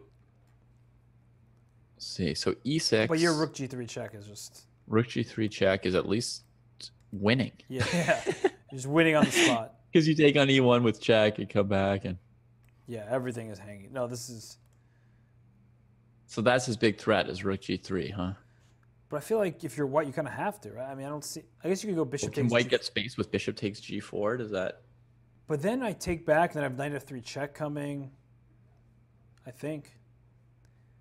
But Bishop G4 might be a better try. It's so weird because the Rook on D8 is hanging, right? It's just like completely out there in the open. It's been hanging for a bit, right? White attacked it with the bishop, black left it there. Yeah. Now he attacks it with his queen and bishop, so it's like double attack. Black just keeps leaving it there. And here comes the draw. It's going to be... And here comes the draw. Oh, I'm sorry. That wasn't as exciting as I thought it would be. Knight F3. Knight F3. Play on. Seriously. Oh, no. Queen F7 again. No. Queen F7, Bishop F6. I'm trying to have you take with the pawn, and then I go King H7, and you don't have any checks to follow it up with. But, of course, you just deliver a checkmate first. All right. So there goes that one. Okay. That's and Gupta just resigned against Duda. Yep. So Artak Manukyan has a position where he is up a pawn, but his king is not in a good place at all. Wow, and there's a Ninja Turtle that's not on the Ljubljana team. Yeah. Ninja Turtle is Leia Garifulina. So, all right. How do you make progress here as white? Let's see. Not by pushing the pawn. No. C6, Queen F4 is not the way to do it. Yeah, this was a deadly threat. A queen centralization, control some of the squares. But now the C5 pawn's not that Queen strong. F5 check. F5. Okay, or not. Queen F5 check won that pawn immediately. Yeah, that would have been pretty clean. Yeah, this was just a much better square. Because now you still... Now that pawn on C5 is looking a little healthier. Absolutely. And there's back rank... a little healthier than if it were dead, I guess. Well, rook understatement, sorry. Rook D1 is coming, right? Because you have back rank a rook E1 now, or rook B1. Rook B1. Like if you put the rook on B1 and you go for the mate on H8. Oh, no, lead your queen on C3. It was so good there, actually. It was. But okay, making some progress as well. Yeah. Where does this queen belong? I liked it on C3. Just put it back there. Yeah, just... It may take 6 moves, but let's go back to C3. Yeah. So, what's this attempt with king on G1? I think he's just trying to flag her. Maybe he was hoping that she would flag, but... Whoa. Rook somewhere? But she played it reasonably quickly. She's going to go queen B5, yep. But now rook e1 was still an option. Okay. Yeah. Okay, the king should not be on g1. But I like this sort No, of. it should be on h1. So now play rook d1. Okay, rook f1 makes perfect sense. You're hitting f7.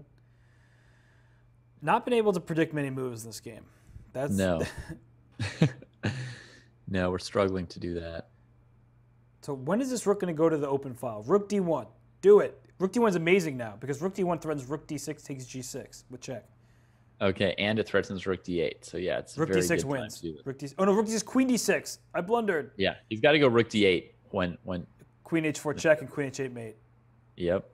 Yikes. That you're gonna predict right. I predict. Yeah, that you found the checkmate first. So. Yeah, just showing rook d6 was one of those moves that looked very good, but just blunder immediately because your queen is lost on. I mean, rook d1 was so strong because you were threatening rook d6 and rook d8, and she prevented rook d6, but she couldn't prevent both. Right, rook b8 would have been the way to stop the back rank, but then rook d6 comes and your a6 pawn, your g6 pawn, all hope is lost. Oh, there's 2 games left. Yep, two games left. The queen ending between Champ 2005 is the most interesting one. Okay, what's going on here? White's up 2 pawns, but got to be careful not to get perped in these end games when you're low on time. Okay, so Sedwani interesting doing well. Offered the B pawn because of queen e4 to transfer to the. Oh, that'd be a winning end game, and e6 also needs to be kept under control. Maybe queen to d5 here.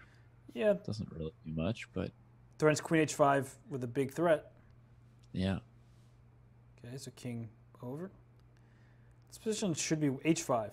Just go h5 there. Look good. Go back and play h5. He's going to do that.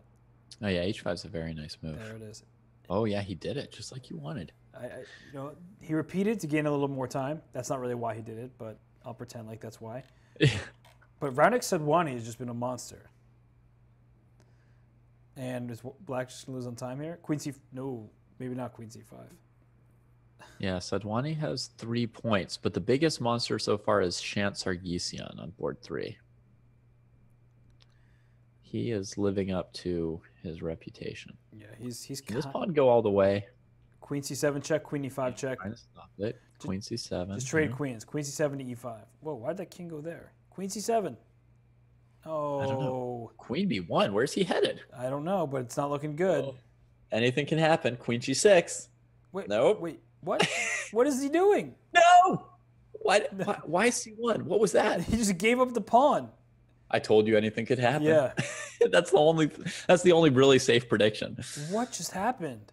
Whatever happens, then you say I told you anything could happen. Yeah. Oh in fact, he allows queen h5 mate at king some h6 point. would have been a good move. He actually I know. Like just to threaten queen h5 mate.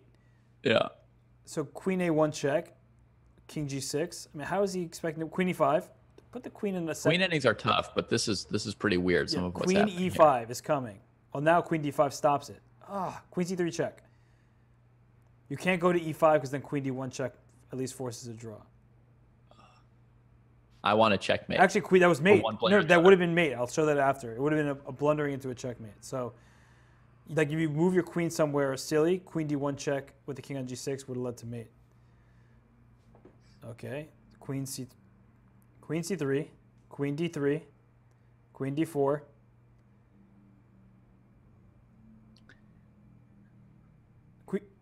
Queen b2. I actually don't know how. Probably a 3-fold repetition by now. Queen d1 check coming.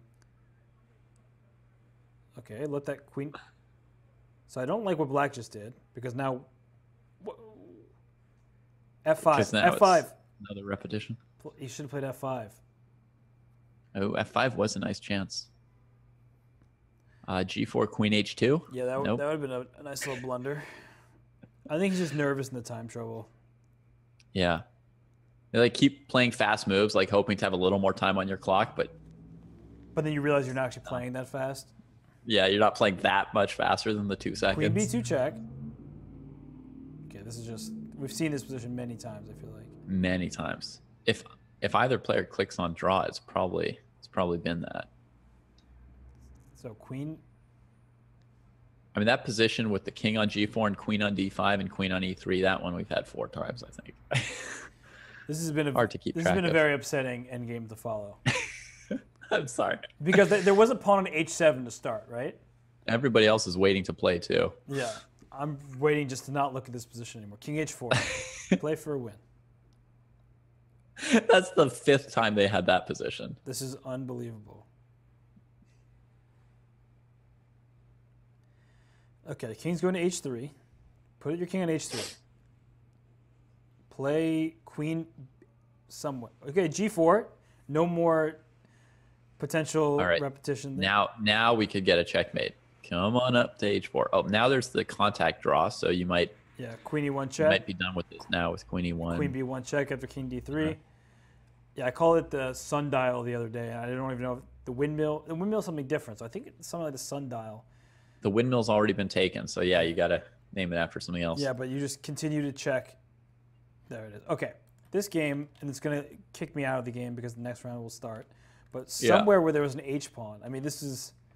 It's going to take you a while to get back to. I found it. So queen c7 check on move 72, forced king h8, and then queen e5 check, forced the queen trade, and that was winning on the spot. So unfortunately for Radek Sedwani, he could not find it in his time trouble. He clearly was playing shaky, nervous chess, and that was a big problem. So couldn't find it. I'll pull up all the scores here from. Yeah. This is not a replay Gaussian Eliminator. This is live. This is the 3rd Battle Royale of the Pro Chess League for the week. And next round hopefully should be underway any second. What are we on? Yeah. The 5th round? I've lost track. You know what else was good on move 71? Queen to c3 or b2 check. Oh, yeah. Because of that king g6, pretty good, right? Queen g7 so mate. You can get g7 with your queen. Yeah. So you force the king away from defending your pawn. Yep. King would have to go this way, and then you give the that would have been a nicer way to do that as well.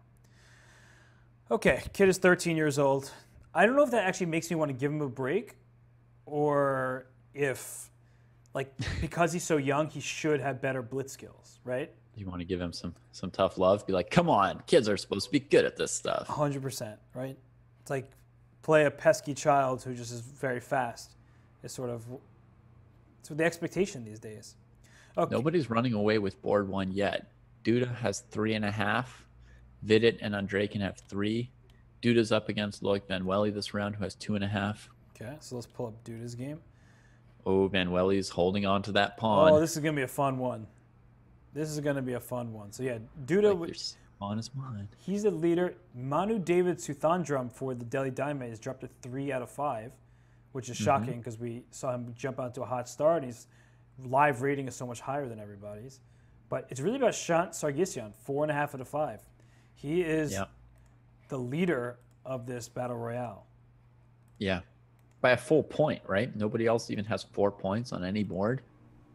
No. Well, wow. Yeah, he's got 4.5, and nobody else has 4, it looks like. So. Yeah. It says, apparently Radek Sedwani narrowly missed his GM norm in Gibraltar yesterday. Ooh. That stinks. I'm sorry. He'll get it. I'm not too worried about him. He's a young kid. Yeah. And, okay, so I see people talking in the chat. What's the format?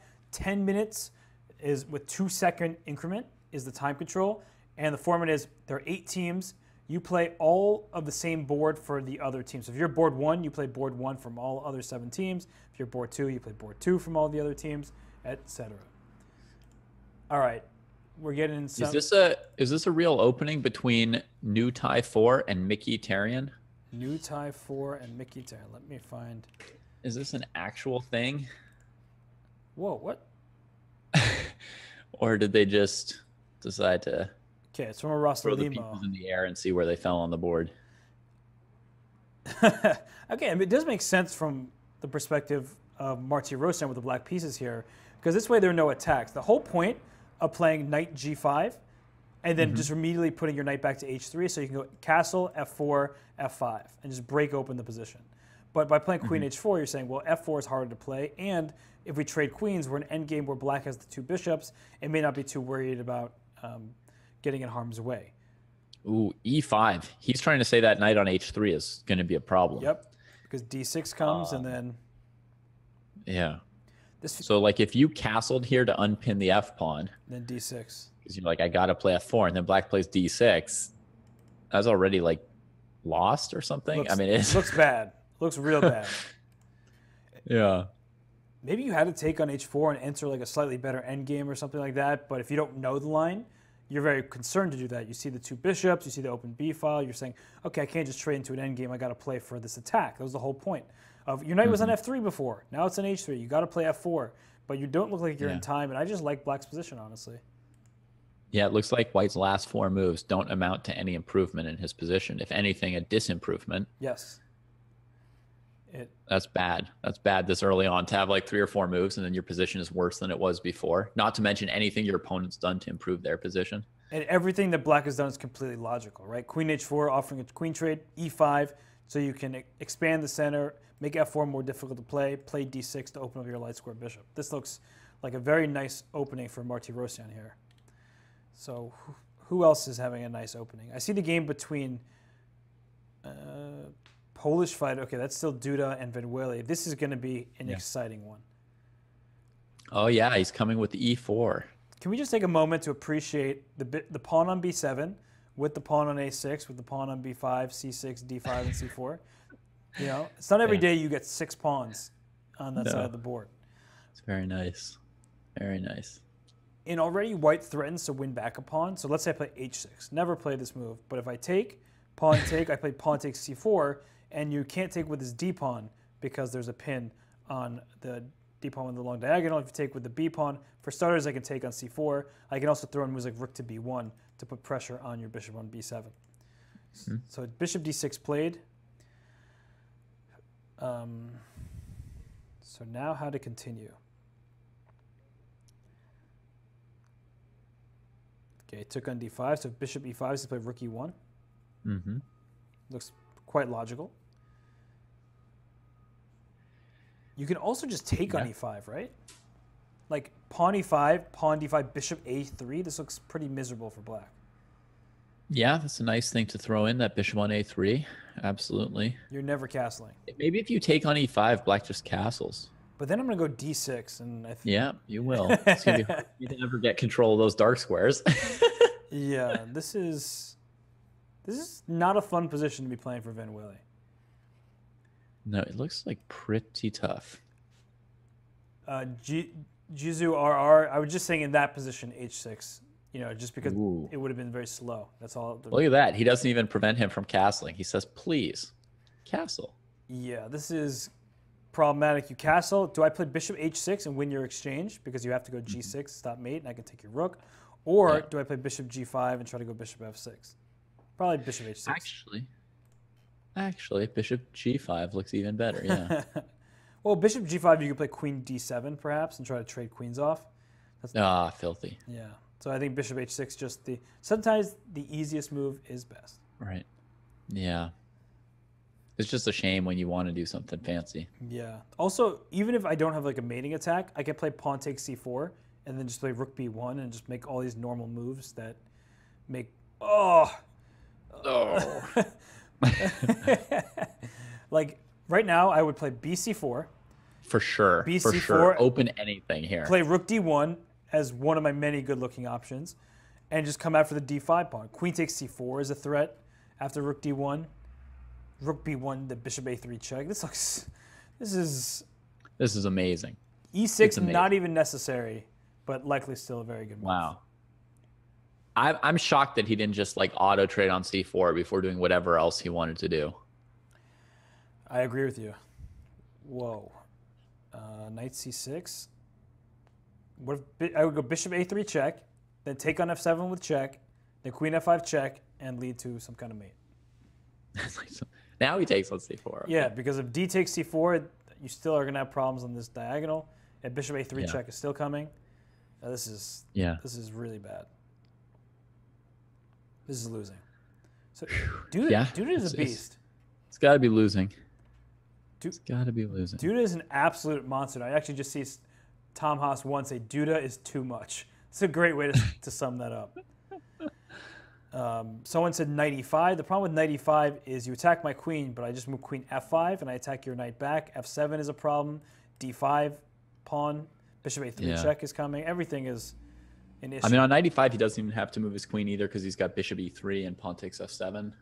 Yeah, it's probably a good line there. Throw in a series of checks. Checks. This is not get the time to win the pawn on d5 as well.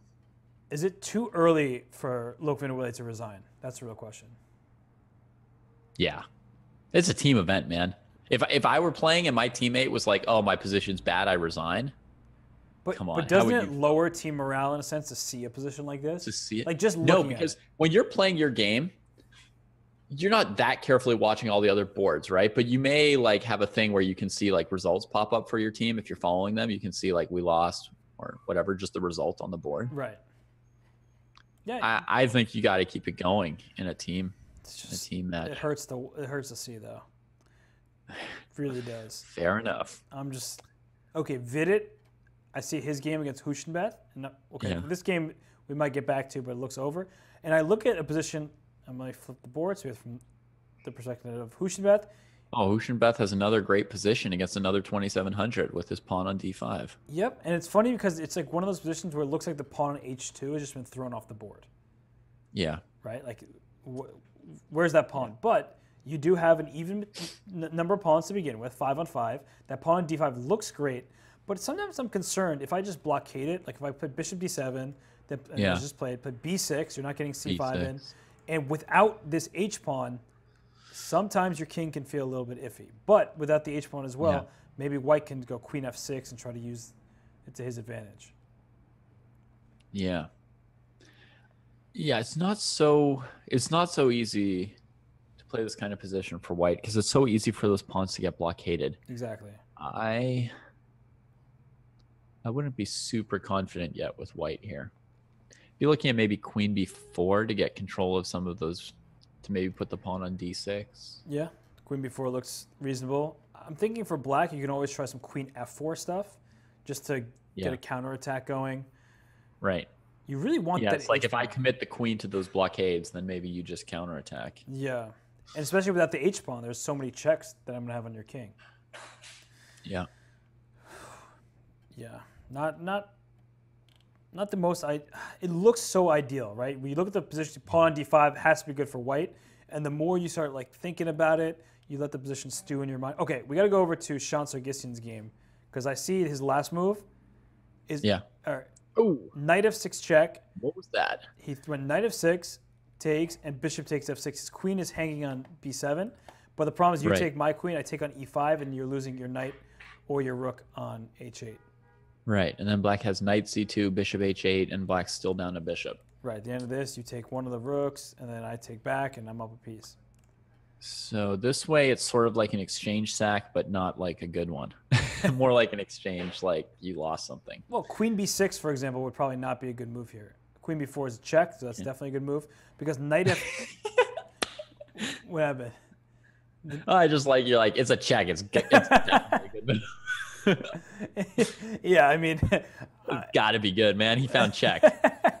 I'm just worried because knight f3 check is a counter shot for black. So can I play rook ad1 here, or does knight f3 beat me? Knight f3 check is what's really annoying. But so you might have I take it, and then what? No, you're right rook though. E8? Knight f3. I'm trying to countermate quickly. Yeah, as you're too smart here. Bishop g2 comes, and then you're having queen b8 check, queen d6. Yeah. Oh, look at you, always on the attack. Yeah, rook ad1 should be good then. Okay. Yeah, it was just like it's annoying to stop, knight c2 and knight f3. So rather than trying to cover everything with a move like queen c3, I look for a move like rook d1 and try to play queen b8, queen d6, queen d7. Yeah, queen c3 has played rook g8. I guess now even king h1 or rook e3. Probably rook e3 just to. There it is. Yeah. King h1, queen f2. If black could get away with that, it would be annoying that they chipped away at our pawn cover. Yeah, rook e3 is just much smarter and safer. Then they can go for knight f5, knight g3. Oh. You're just all on the attack here. This is all stuff I've lost to when I was like trying to convert positions where I had an extra pawn or two. Like people have done all these things to me. Yeah, totally understandable. Also, going over to another Armenian game, Artak Manukyan with the black pieces, he is simply Posting up on A2 again. Yeah, he's up a piece, and this bishop is going to come to C3 to win some more. So knight takes B4, just wins on the spot. Yep. I'm with you, man. Throw this. Manukyan. Yeah. These Eagles, man. They're champion. They're champions in their hearts. Yep. So this is. I have this theory that some people just expect that things are going to like work out their way, and other people are like waiting for something to go wrong. Yep. And the Eagles are basically, they're like, we'll win somehow, right? Bad position. Like, well, the guy might blunder. There's still some, some swindles left. Yeah, this is just over on this one. And No swindles left for Loic though. He lost this game before move 20. As you were kind of expecting, it didn't. Sad final position as well here. Just you're up a pawn in the final position, but you resign because you're getting mated from every direction. Yeah. And right. It's like the threat looks like it's to take your knight on E7 that's undefended, but actually White will just play Queen E6 mate if you move. So that's not even your biggest problem. Yeah. So I'm going to tune back into Hushinbeth and Vidit because that pawn has gotten to D6. He did play the Queen B4 move I was thinking about, and oh no, he played Queen to D4, not B4. But he still played D6 and got the exact position I had calculated with the Queen on B4, or Black trades on C5. Yeah, I think this at least got his bishop open, but now he's struggling with this pin. Yeah, F5 was a big threat. Wait, actually F5 still might be good because you don't want to put your bishop on D5 or you lose D6. Yeah. So there it is. Yeah, all this was done to try and get some space for the bishop, but it's not working out. All of a sudden, I like Vidit's position. Yeah. Bishop B1. Yeah. Oh, that poor bishop. I mean, can I just go rook B8 and then try to go rook B6 or rook B2? You can probably do anything if my bishop's on B1, right? Yeah, strategically, it's awful. I would go, rook B8. I guess king F6. B8. How can you complain about another open file? Just collect them all. Collect the open files. Collect the second rank. Yeah. It's like pass go. Instead of getting some money, you just get an open file. It just looks awful. It does look Although awful. rook D5 for white can be a potential way to win the C pawn, and you give up your passer, but at least you're sort of making a trade that might help your bishop out, I guess is the essential point. Yeah. And I also want to thank Patrick GA in the chat. I saw you saying that I suck at chess, so typically not much interest. It's the commentary that got me to watch. Well, we're glad to be here. We're glad to help you improve. This is edutainment. And I think David and I are just trying to bring you, well, there's a lot of quick games going on, but we're also trying to give you instructive points along the way. Yeah. So I think that Vidit might have had your idea in mind that if rook D5, he wanted to play rook E5, you know, just limit counterplay, centralize his king. Yep. But this rook D5 idea is not going away. So if you play rook B8, I can still play rook D5. Ooh, bishop C6. Stopping rook D5. That's the good news. Mm-hmm. The bad news is that pawn at some point might push its way to D7. Though if it goes there, I'll just go rook D8 and swarm it. Yeah. I think whatever happens, it looks like he's leaning towards rook D8 instead of rook B8. Like he just wants to wrap this pawn up, I think. Yeah. Nice. Maybe, yeah. I was just thinking maybe he's going to go like rook E2 or rook E1 or something, like trade a rook so that he can use his king to attack the pawn. Right, because as you were just pointing out, that you would like to, instead of having played rook E2, play rook D8, and after rook D1, play king E5, but then I can always throw in a check, and so your king has to go back. So by trading off a pair of rooks, you get the E file for your king successfully. And in fact, sometimes this king might just walk its way down to C3, right, via D4. Yeah. Maybe even trap the bishop, like trap him by himself back there. Yep. All right, so here he could trade rooks, play rook E1, king F2, rook B1, then white plays D7, and he has to sack the piece back. So white should go to H2 with his king to not lose the pawn on A2. Right, so king here. I don't even know if black wants to go for that. He might just want to play like king E6 here. Yeah, because the end of that line, you lose either H7 or A7 for black, and that's not really the ideal situation. You may go up a pawn in the rook endgame nonetheless, and he went Yeah. king e6, and now rook d8. So he's just going to try to win the pawn and go into a bishop endgame because this bishop on b1 has nowhere to work with. The move rook d8 here sort of plays itself. He might play king d7 and then go rook e6, but okay, rook d8, of course. Yeah, rook d8. Yeah, I mean, an important thing to know, like when you're playing these kind of end games, is always like which end games do I have the best winning or drawing chances in for either side, right? And for white, your best chance is in a rook end game. That gives you your best drawing chances. And for black, the bishop ending looks best. So, Yep. can black play f4 here? Is that advised, or what would you ask him to do? Play where? f4, you said?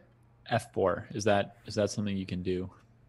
Yeah, that looked all right, but I mean, I guess he just wants to go for the pawn. And now this pawn g4, the black king can go to f6 and g5. He's got enough. Whoa. He's got enough with one extra pawn and this target. Whoa, that was a weird decision. But he also has no time, right? Hushinbeth has 27 seconds left. Yeah. But yeah, I'm not. Yep. I can already see the end. King e5. Bishop d7, bishop f5. That Bishop d7 to f5. Yep. looks like the end is near.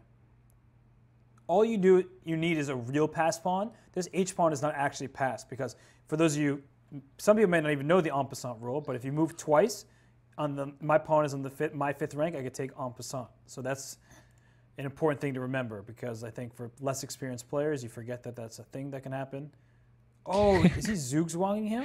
G8 is a class you squared to zugzwang him on. I approve. Like you could play a6, you could play a5, you could play bishop f7. He's like, I'm going to go tuck this away on the worst square on the board, and it's still zugzwang. Yes, because the bishop needs to stay protecting the c pawn and protecting the f5 square so my king doesn't come. The king on e3 needs to keep my king out of d4 and f4, and then the only square I can do that from is e3. So now bishop takes c4, gobbling up a pawn. King f5 now. You want to... King f5 also. Yeah, this is just... He won. Nice. Yeah. That was really, really nice. Instructive. Yeah. Vidit played that very, very well controlled. You know, no hope was given. Yeah. Oh, the game between Mkhitaryan and Nutai, that's Jean-Pierre Leroux versus... What I just clicked on, h6. Look at that move. You can take the pawn, but... So just for starters, rook b6 was played. Yep. This knight on g5 is hanging, but rook b8 is checkmate. G6, he played h6, and now rook b2. Martirosyan has done this multiple times today when he's losing. He just puts his rook under attack. So played one last ditch one last move. Like if you pre-move checkmate, I gotcha. Yeah. And we left this game thinking that black had a pretty good opening, and then we get back, and I guess Jean-Pierre Leroux handled things pretty well. Oh, yeah, actually, this was the opening we thought was kind of like disastrous for white. I mean, he ended up playing knight back to g1 very early on in this game. Yeah, this was horrible opening. Black was amazing here. I'm on move 15 after castle kingside. Yeah. Black is, what, 4 tempi ahead? Yeah. It looks like white didn't even try to develop. Okay, I can't, if you're in the audience, don't look at this position. Yeah, we don't want you to learn from this and do it wrong. No, you don't want to have something like that. Because you look at that position like, oh, if a GM did it, I can do it too. No, you develop your pieces, you castle your king. Don't do as they say, not as they do. In the game between Aditya Mittal and... That's what I want to see. Okay. White's down a pawn, but I would think that white is the one with the advantage, even down a pawn here. Yes, especially because the black king will not be in time to get back to the pawn because it can't go the d7 square. So let's say you go bishop f5, that will lose on the spot because c6, king e7, c7, and there's no way to stop me from queening. My knight covers the d7 square. It looks like the pieces are so... Oh, no, you don't have time for that, man. Wait, what if I just take your bishop? Robert just told you the pawn was going to queen. Yeah, what if I just take your bishop? Knight g6, king g6, c6, and you're not stopping that queen from happening. No. Questionable decisions. I mean, even without the trade, how does black stop c6? Yeah, that's a great question, but... Aditya Mittal coming up big. Now, this is the last ditch effort. Take on g3. Black will play h3 and hope that somehow white will not play king f3. Exactly. So this is winning for Mittal. I see the game between Gupta and Ganguly as well. Oh, Ganguly just lost. And that was a really... I got to show that because I just hovered over the game. Jonas Lampert put that king on h4. Went g5 check, and if you take on h5, knight f4 check comes on the board, winning your rook on d5. So a tough go of it for Ganguly in this particular game. Wow. That's a nice little tactic / mating net. Yeah, that's a fun way to win. Not that many pawns on the board, not that many pieces, but king on h5 gets mated still. And the last game that I see here is Gupta against Andreikin. That is a prime time matchup. Yeah. Even material, but white's pass pawn is definitely stronger than black's. But look at this knight come to d3, trying to hit the f2 pawn. So can this rook and knight generate enough of an attack?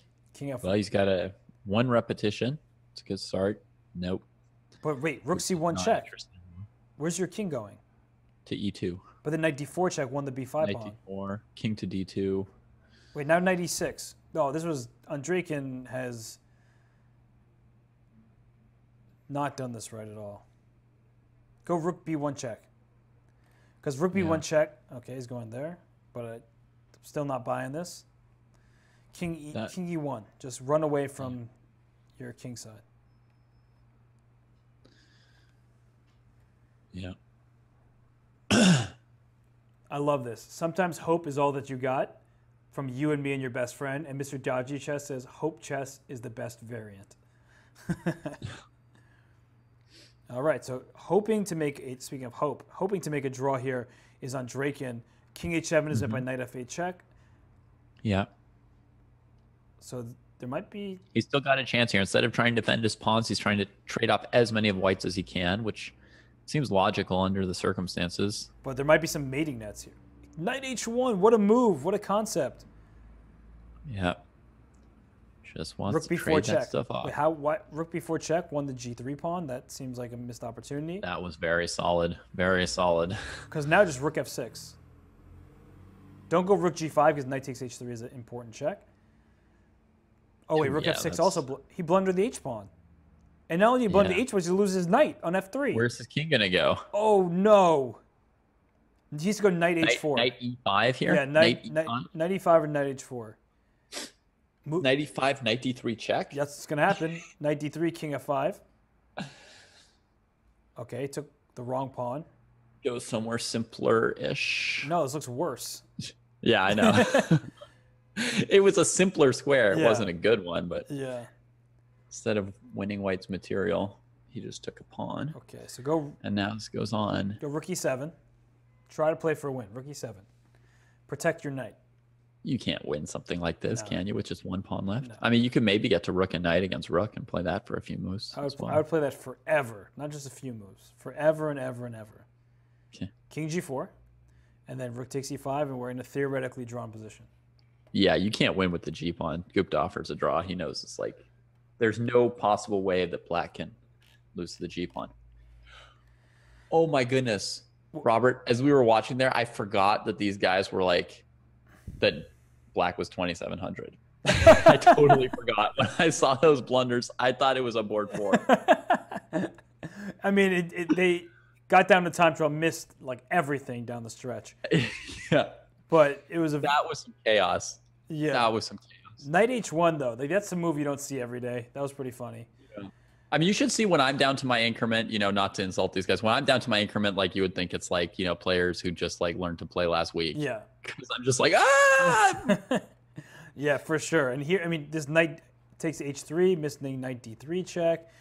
Just earlier, missing some stuff too. So it was a funny little back and forth game here. But ultimately, a draw felt like a fair result, I guess. I don't know. I'm just trying to be fair. I'm going to pull up all the individual board. So Gujarati has 4, Duda's 4.5. They're the leaders on the top board. Yeah. SL Narayanan has 4.5 for Delhi. So he's by far the leader on that board. Yeah. Shant Sargisyan, 5.5 out of 6. Still scoring. And Raunak Sadwani also doing impressively with 4.5. He's the one who missed that queen endgame that we were upset about in the previous round. But he's doing very well with 4.5 out of 6. And then on board 4, Aditya Mittal, Manu David, Suthandram, and Kevin Bordy have 4. But it's board 3 and 4 of Armenia are leading their charge. They're still not in first place. Kevin must be on a good streak. I feel like at the beginning he must have lost one of his first 2 games, and he was never like in the lead for board 4. And now, look at this, 4 points. Yep. And interestingly enough, I'm seeing only one person with 1 point. That's Nicholas Huschenbeth, a very strong grandmaster, but just goes to show the kind of opposition he's been facing on that top board, where you can be nearly 2,600 FIDE and be 1 point out of 6 games. Yeah, I mean Berlin likes to play this very balanced lineup, right? Yeah. I think they've done so almost like every round is like, they're playing 24, sometimes even 2,400 on board 4, but certainly on board 3 and 2,300 plus on board 4. And I don't think they've ever played somebody over 2,600 on board 1. They've never stacked things at all. Right. So good as he may be, he's frequently outrated by 100 points here. Yeah. No, it's true, which is crazy to think about because there are only, 250 players in the world higher rated than him. They just all happen to be playing in the Pro Chess League. Yeah. Oh, and Mumbai and Armenia. Standings. So the standings are Mumbai is half a point ahead of Armenia going into the last round. So basically they've got draw odds to win this whole Battle Royale. Yeah. So let's go back to the big board. And then there's a small gap between them and Delhi. And the fact that they're playing each other, I think, means it's essentially impossible for Delhi to catch both of those teams, right? Because at minimum, Mumbai and Armenia has to produce one team with 18 points if they draw 2-2 or Armenia scores 2.5. And then Delhi would have to 4-0 to get into a tie for first. Beyond unlikely. Yeah. The numbers do not favor that as a possibility. So we have, I have all these Armenian games up at the top here. So I think we'll just focus there. Vidit versus Zavan Andreasen. Artak Manukyan versus Aditya Mittal. Shant Sargsyan playing this, Raunik Sedwani, with the white pieces. Now this line is hilarious. It's called the Frankenstein Dracula variation. So firstly, be excited about that. Yeah. Bram Stoker is stoked somewhere. And Queen H5. So you're threatening checkmate. Now, firstly, let's talk about knight e4, d5. That's the whole point. You sack a piece to win a piece. Sometimes you got to spend money to make money, right? That's what they say. Yeah. So queen h5, knight d6, bishop b3, knight c6, now knight b5, distracting this knight away from the f7 square. So g6 is the move, queen f3, f5 is the follow-up because you can't move your queen over to defend against checkmate without losing this pawn on c7. And f5 is the move here, because it stops you from getting mated. But then white plays stops mate. But then white plays queen d5, going for the same exact checkmate. I'm really worried for my boy Sean. Whoa, here. no, this is bad. I think he blundered. This knight. I don't know really this worried. Knight f5 move. I think that's a terrible move because I'm positive that the move is f5, queen d5, queen f6, or queen e7. You sacrifice your rook on a8, and you play it like ideas of b6, bishop b7, and get counterplay because white is so underdeveloped and black has incredible piece play. But this, where's this knight going? H6, D4. I mean, he just sacked I'm really a piece. worried here. No, he's just giving up a piece. He didn't know what he was doing. It was a bad sign. White was threatening. Like, he chose to play knight e4, and White's like threatening mate in 1 in an opening that's, pretty well known. And he's sitting here thinking, this is, unless he was thinking about g6, he was thinking about knight f5 or f5. You know what this is to me? This is like either there's some new theory that I have no idea existed where you sack a piece and just like develop quickly and say White's king isn't going to find safety, which I don't think is happening. Or if he blitzed this out, maybe. Yeah, he just blundered. He didn't know the opening. Just didn't know his stuff in this game. So now let's find out what he can do down a piece, huh? You think he can do it? No. I'm going to have a hard no on that one. Just knight c3 back. Okay, I mean, there's still some chances, right? Because you're like, you're not going to catch my knight with a6. You're going to have to come up with something better. Yeah. One-move tactics not happening. But all right, I think that Shant will save the game somehow. This guy's magic. He's magic. So you believe in magic, clearly. Yeah. I'll take a draw or a win for black, and you get a win for white. I feel like you're going to be right here, though. I'm nervous about it because Shant's been playing so well, and the position is not so like it's up a piece for 2 pawns. And the problem is that black's king is now safe, and white's king might not find the clearest path to safety. Anytime you move your knight from e2 to g3, you're immediately met with knight d4 opportunities. I would go bishop d5 at some point for white. There's nothing special going on just yet. Right. But black's got sort of a flexible position and structure. Okay, bishop e3 has to be a good move for Hasn't white. traded anything off yet. Just play bishop e3, castle queenside. I believe in Raunik Sidwani. Okay. But how about the teammates? It's all about this matchup. I see the game between Martirosyan and Ganguly looking wild already. Yeah. Ganguly down You a could pawn. say that. It looks like the kind of position where white gets mated on move 10. Right, because their king is here. You haven't developed your light square bishop. You can't even move it because your pawns are stuck. Not only will he not move the light squared bishop, he won't even move the e pawn. He's like, nope, I'm a queenside player. Exactly. And queen b5 looks like it wins a piece because it attacks the knight on c4 and bishop on g5 a second time, but then white will go queen a4 in response and just be like, hey, let's trade queens off the board. I'm up a pawn, and my king will be safer there. So queen b4 goes after this knight. So knight c to d2. If you go knight f to d2, you lose your bishop on g5. So if you go bishop back to d2, you lose your knight on c4. So that leaves only knight c to d2. That leaves only knight c d2. It took him like 30 seconds to discover it, but yeah, it was pretty clear.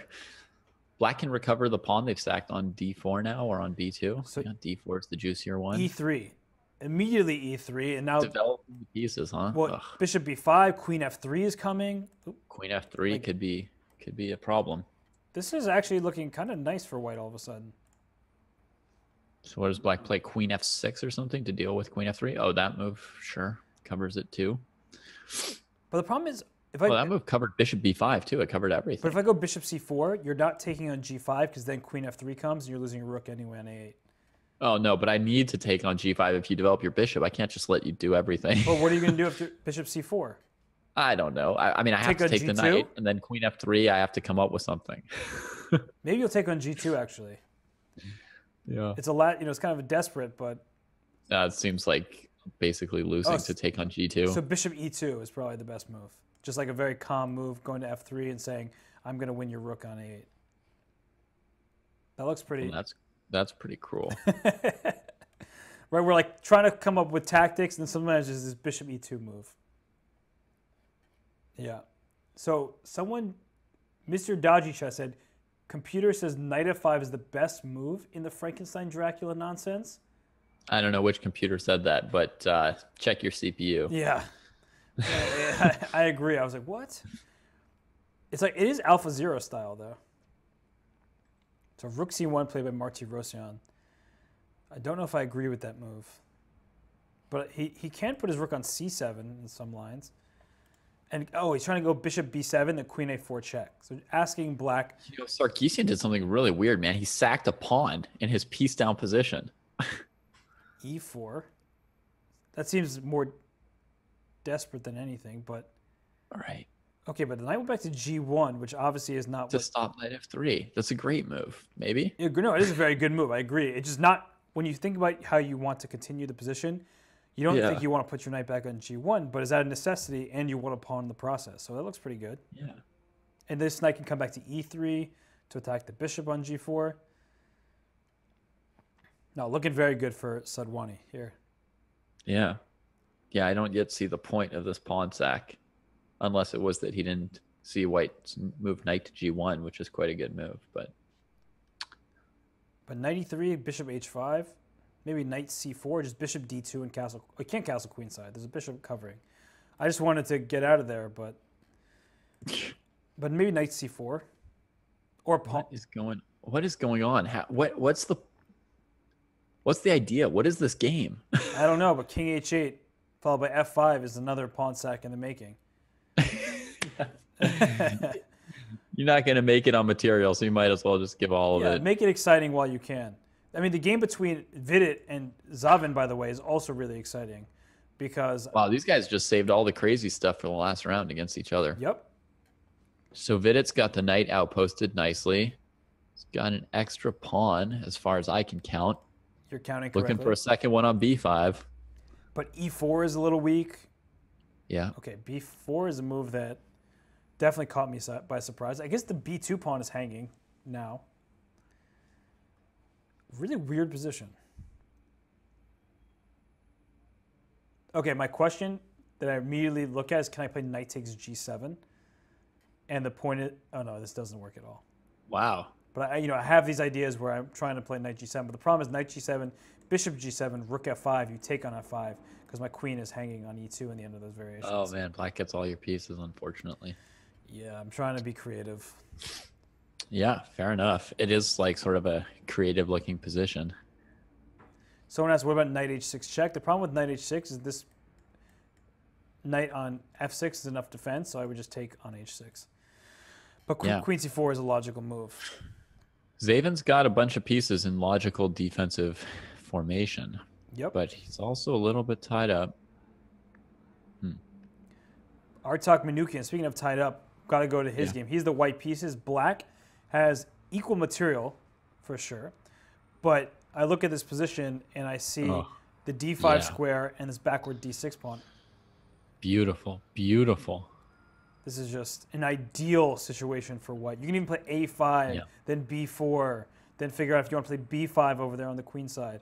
Or you play... It could only be better if that knight transformed into a bishop, right? If it had a piece change operation here. Yeah. But here, though, the rook comes to d3. The other rook comes to d1. The rook from d3 will either be used to play c5. Well, c5, not yet. I wouldn't play c5 because that allows rook f to d8, and that's a series of You got to be really ready when you go for it. So I would go rook d3 and just... I don't see what black's doing, David. I mean, rook d3, rook a d1, and a5, a useful move. But the reason why I don't like a5 is now I feel like b6 is useful for black at some moment. Like rook to b8 here to play b6 comes to mind.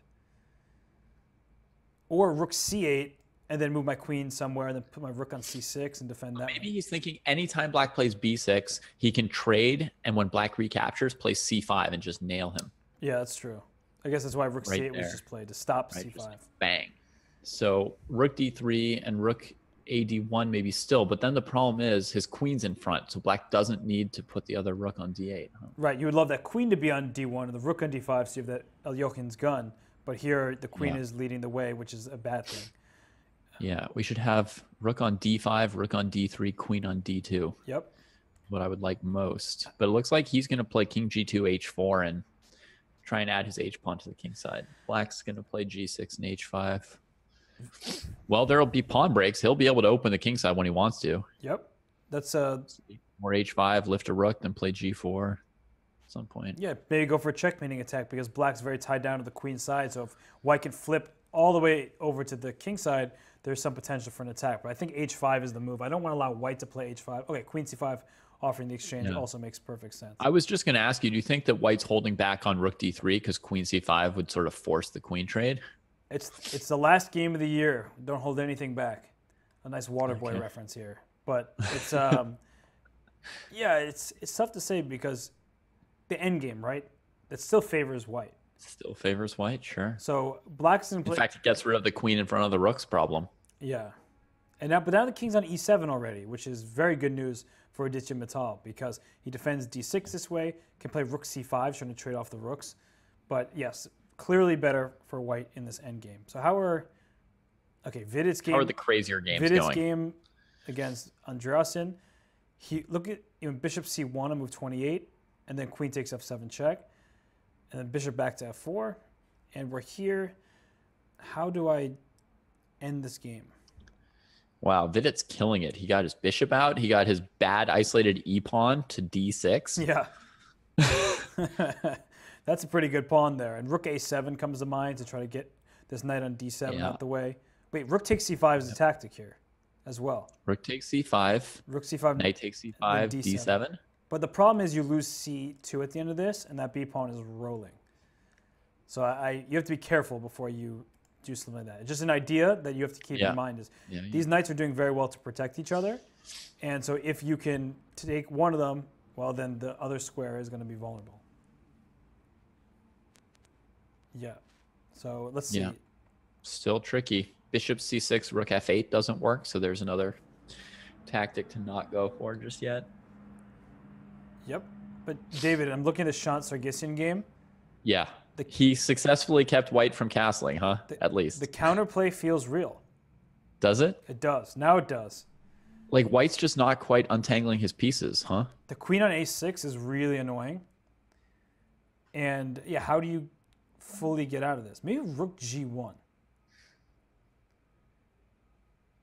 But no, rook g1, you have knight f3. I mean, it's black's move. Oh, it's black's. Knight f3. It even was black's move. I started not liking the position for white, Uh-huh. and it was black's move to begin with. It was black's move, yeah.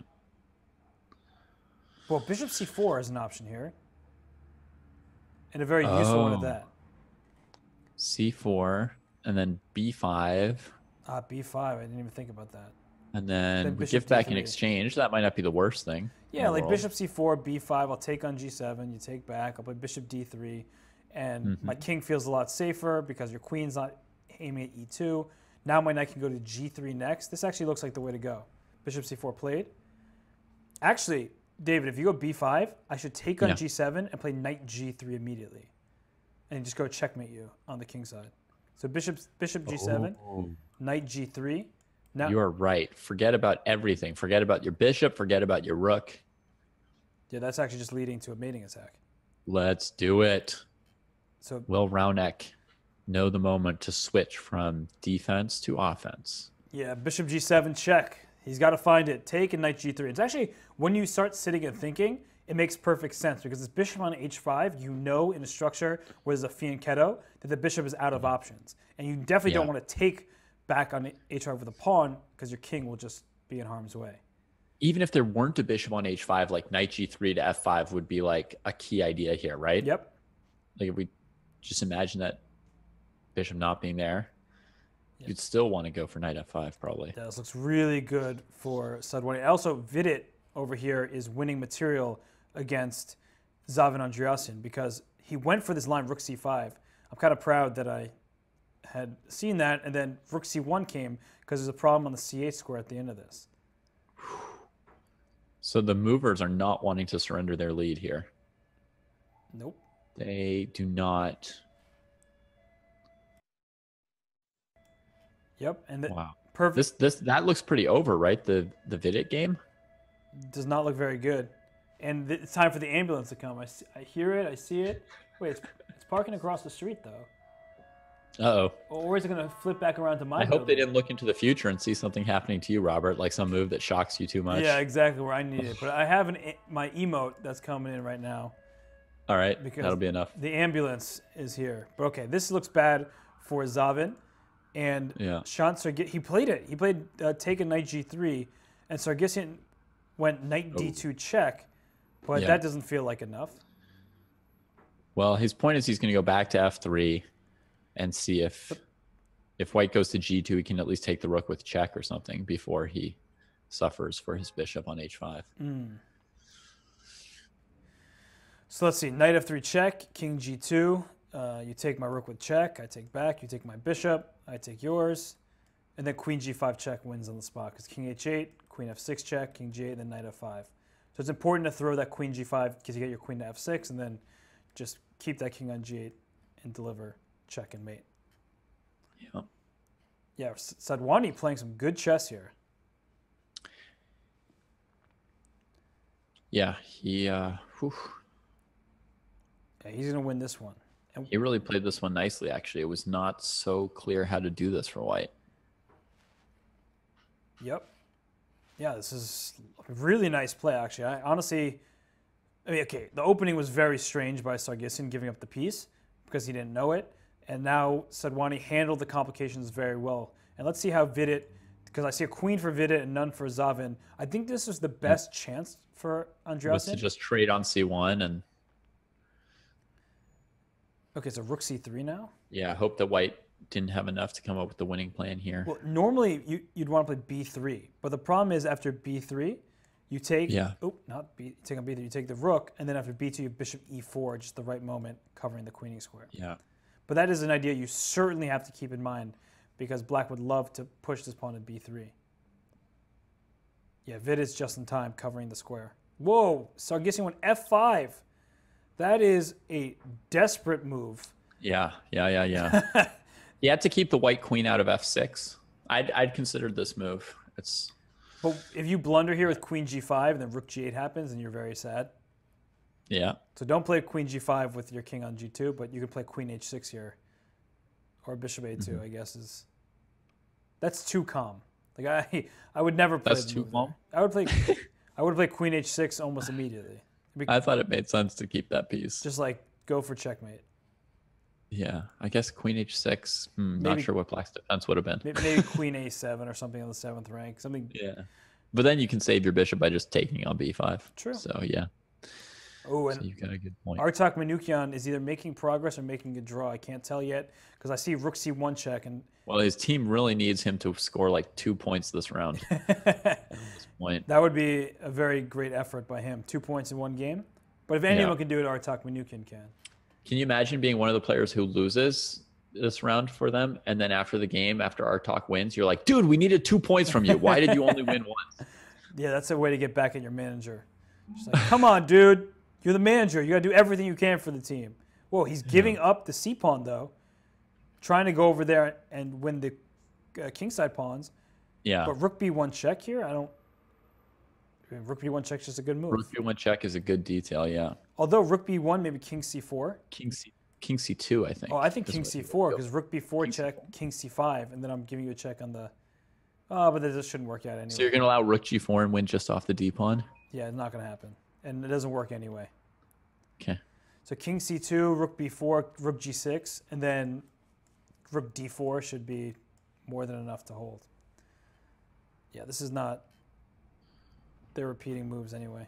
Oh, yeah, rook c1 was smart, right? Why mess with any of that? Okay. That's black. So this is a rook endgame. Just no incentive. We'll let the rook endgame stay put. And they're Wow, literally the gonna draw.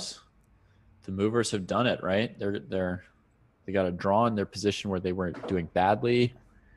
Martirosyan versus Ganguly looks equal-ish, draw-ish. I don't even need to know who's better or worse. Yeah, it's just dead draw not now. enough material for anybody to win, right? Yep. Sargsyan should be mated soon, but he's hanging in there and trying to survive. It looks really, really, really bad. Yeah. Oh, rook to g7. Well, What's his plan? then queen e4. E4, king g1. And then you lose f5 as well. Queen f5. All right. So it's not that done yet. You know why I saw that so quickly? Why? Because I wanted to suggest the same exact line, but before saying it out loud, I was kind of like, this doesn't look right. Uh-huh. So, Yeah, so f3. well, f3, then queen back to c3, I guess, is the hope.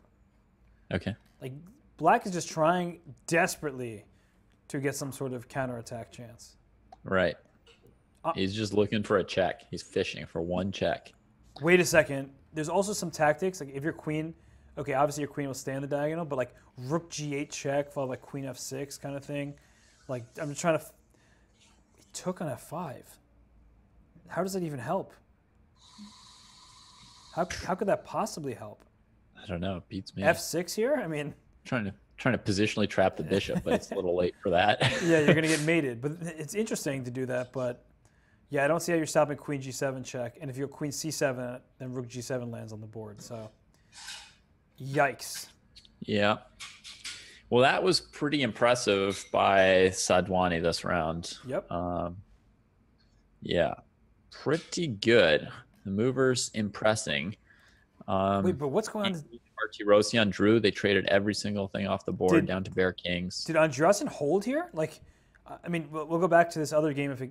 Okay, Sargsyan lost. So. But Vidit against Zavin Andreasen, Zavin was smart. He's just going to try to put his rook behind the pawn, like keep the rook on b8 or something. But I think Vidit's going to try to go king f3, like bring the king to the b1 square. But if I go to b1, you'll probably lose the g4 pawn in the interim. So I don't know how this is going to play out. I think the king is in time to go back. So king f2 here. Queen f... Okay, attacking... Oh. If you go to the wrong square... So rook b8, queen f4 is coming. What? Nope. Whoa, what? Just repetition. Okay. Yeah, that was confusing. But I think something like that is going to win at some point. You free your queen with the tempo by attacking the rook, and then you're going to be able to remaneuver. So king e3, king e2, king e2. Oh, h6 is coming. Can black not defend that? That was devious. Trading pawns. Vidit's down to 8 seconds. I don't know if he knows for sure how to win this. So black takes, and then you play h6, and then black plays like rook b7 or something. What's the problem? Well, then we get queen against rook, and then that's winning, but it takes a while, right? Oh, but you're not going to take back on g7. I see. Oh, okay. This has to be winning now, for sure. If I got my pawn on g6. I'm quite confused by what just happened, but Oh. I think we're down to the amount of time where I get confused by everything. Wait, are there stalemate tricks though, David? Like if I Yeah. just keep my rook on the 8th rank, Yeah. at some point you're going to need to get your king to f7. But I'm wondering Right. if I have stalemate tricks. You will have the crazy rook once that happens, for sure. And so he's going to try to do. So rook f8 here. Okay, so he's just given his b pawn. He's not worrying about it anymore. You don't even have to take it yet. But okay, you're going to take it at some point. So king f4 would allow the crazy rook because you need to get your queen not covering g8. That's important. If your queen's on e6, then there's all these sacrifices for stalemate. So king e4, just bring your king in. Well, But then what? Like, even when you bring your king in, Evan's showing the heart that that these Eagles have so often relied on. I don't know if it'll be enough. I actually have no idea how you win this.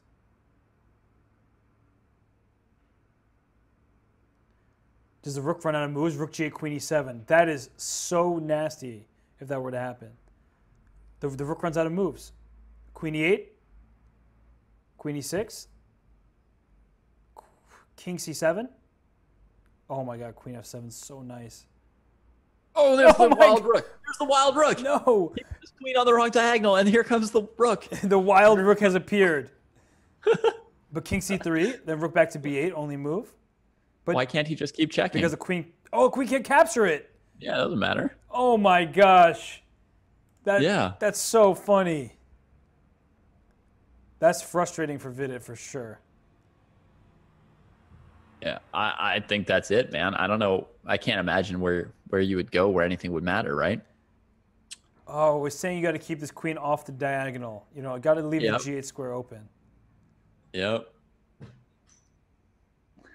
It's incredible. I mean, we should be congratulating the Movers because they won this. Battle Royale. But I feel like we still saw some of the Eagles' strong points, even as they lost this match to Mumbai. Zavin is a fighter. That is for sure. Yeah. That is unbelievable. That is such a sweet ending. Yeah. Just check forever. Wow. This is a game I would have lost like on 7 different occasions as black. Yeah. Like so many death blows were landed by Vidit in the middle game. And to like decide how much to lose at each point and then to eventually try and salvage this rook versus queen. Yep. Oh man. Just okay. That's crazy. They're going to be the last game too. Yeah. We've only watched this one match in this final round. Can you believe that? That was Just riveted to it. That was crazy. I'm gonna pull up all the boards here because. So did Mumbai win 18 to 17 and a half? Is that right? They won first barely over Delhi. Delhi almost came back. It looks like. Oh my gosh, Delhi almost scored enough points to catch up with them.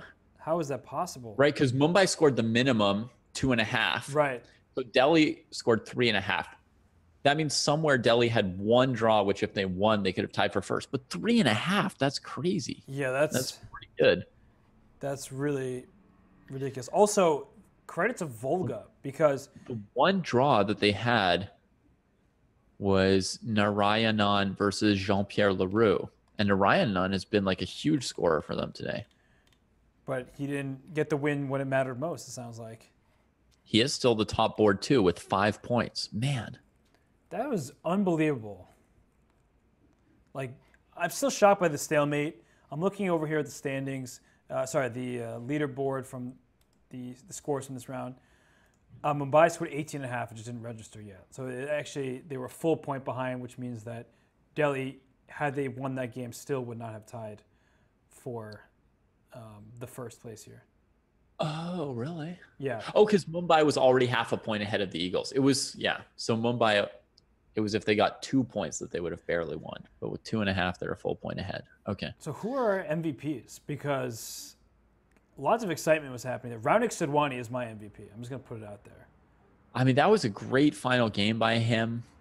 Um, it looks like he tied Sargsyan for top board 3 by beating him Yep. in their head-to-head in the round that really everything was on the line. So that's huge. I've forgiven Sadwani for missing that queen endgame win. Like that was bothering me till he just won this final round, and now I forgive him.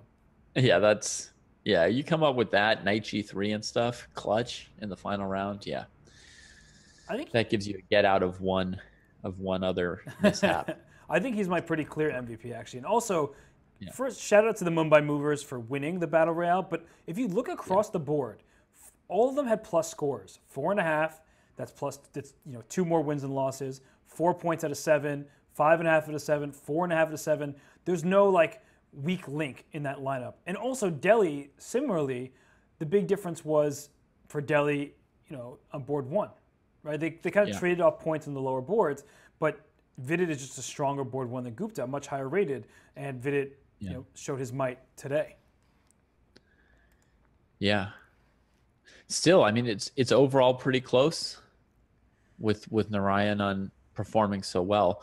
But I think also, like, you could say maybe the problem is that Nihal Sarin, who's like 100 points higher than Sajwani, wasn't able to outscore Sajwani. So in a sense, that also reinforces your MVP case for him, right? That like they had invested their points in Vidit. Yeah. And not having the highest rated board 3, and then he comes out on top, right? Yeah. So Sadwani for MVP that's where I'm going with it. I just can't think of anyone else who deserves it more. Some great performances. Sargsyan, if he had not lost that last round, he probably would have been the favorite to win it. But unfortunately for him, he did to his direct competitor, Raunik Sadwani. So credit. Yeah, he could have somehow pulled that off, but it really looked like that opening was an improvisation, despite people saying that knight of 5 is what their computer wanted. I mean, it looked like he just didn't quite know this kid's opening. And desperate times. And yeah, I mean, he made a game out of it, which was like crazy. But against somebody else, I think you could have seen how he would have bamboozled them. But not Sadwani, not today. David, I didn't realize how poorly Berlin did because they started 3 out of 4 in the first match. But they finished with 8.5 total points. So out of the remaining 6 rounds, that's 24 possible games, they only scored 5.5 out of 24 at the end. That is, I mean, if you just look at their lineup, they all performed pretty miserably. I'm looking at Khan there. Okay, Jan-Christoph Duda, we loved his chess today. Kevin Bordy, 5 out of 7. Those middle 2 boards. Paul Velton had some exciting games, but he was on the losing side of most of them. And Harutian Barsigyan, well, he did not kind of hold his end of the bargain here. Well, let's try 1.5 out of 7. Yeah. So a lot of excitement, but nobody go anywhere because there's another Battle Royale today. There's 2 of these things. Yeah, and I see Danny is just so happy in the chat right now. We're gonna pass it over to Danny Wrench and Alexandra Botes. David, it's been an absolute pleasure. I loved your many checkmate ideas in end games. It was fascinating. So I had a great time commentating alongside you. Yeah, me too.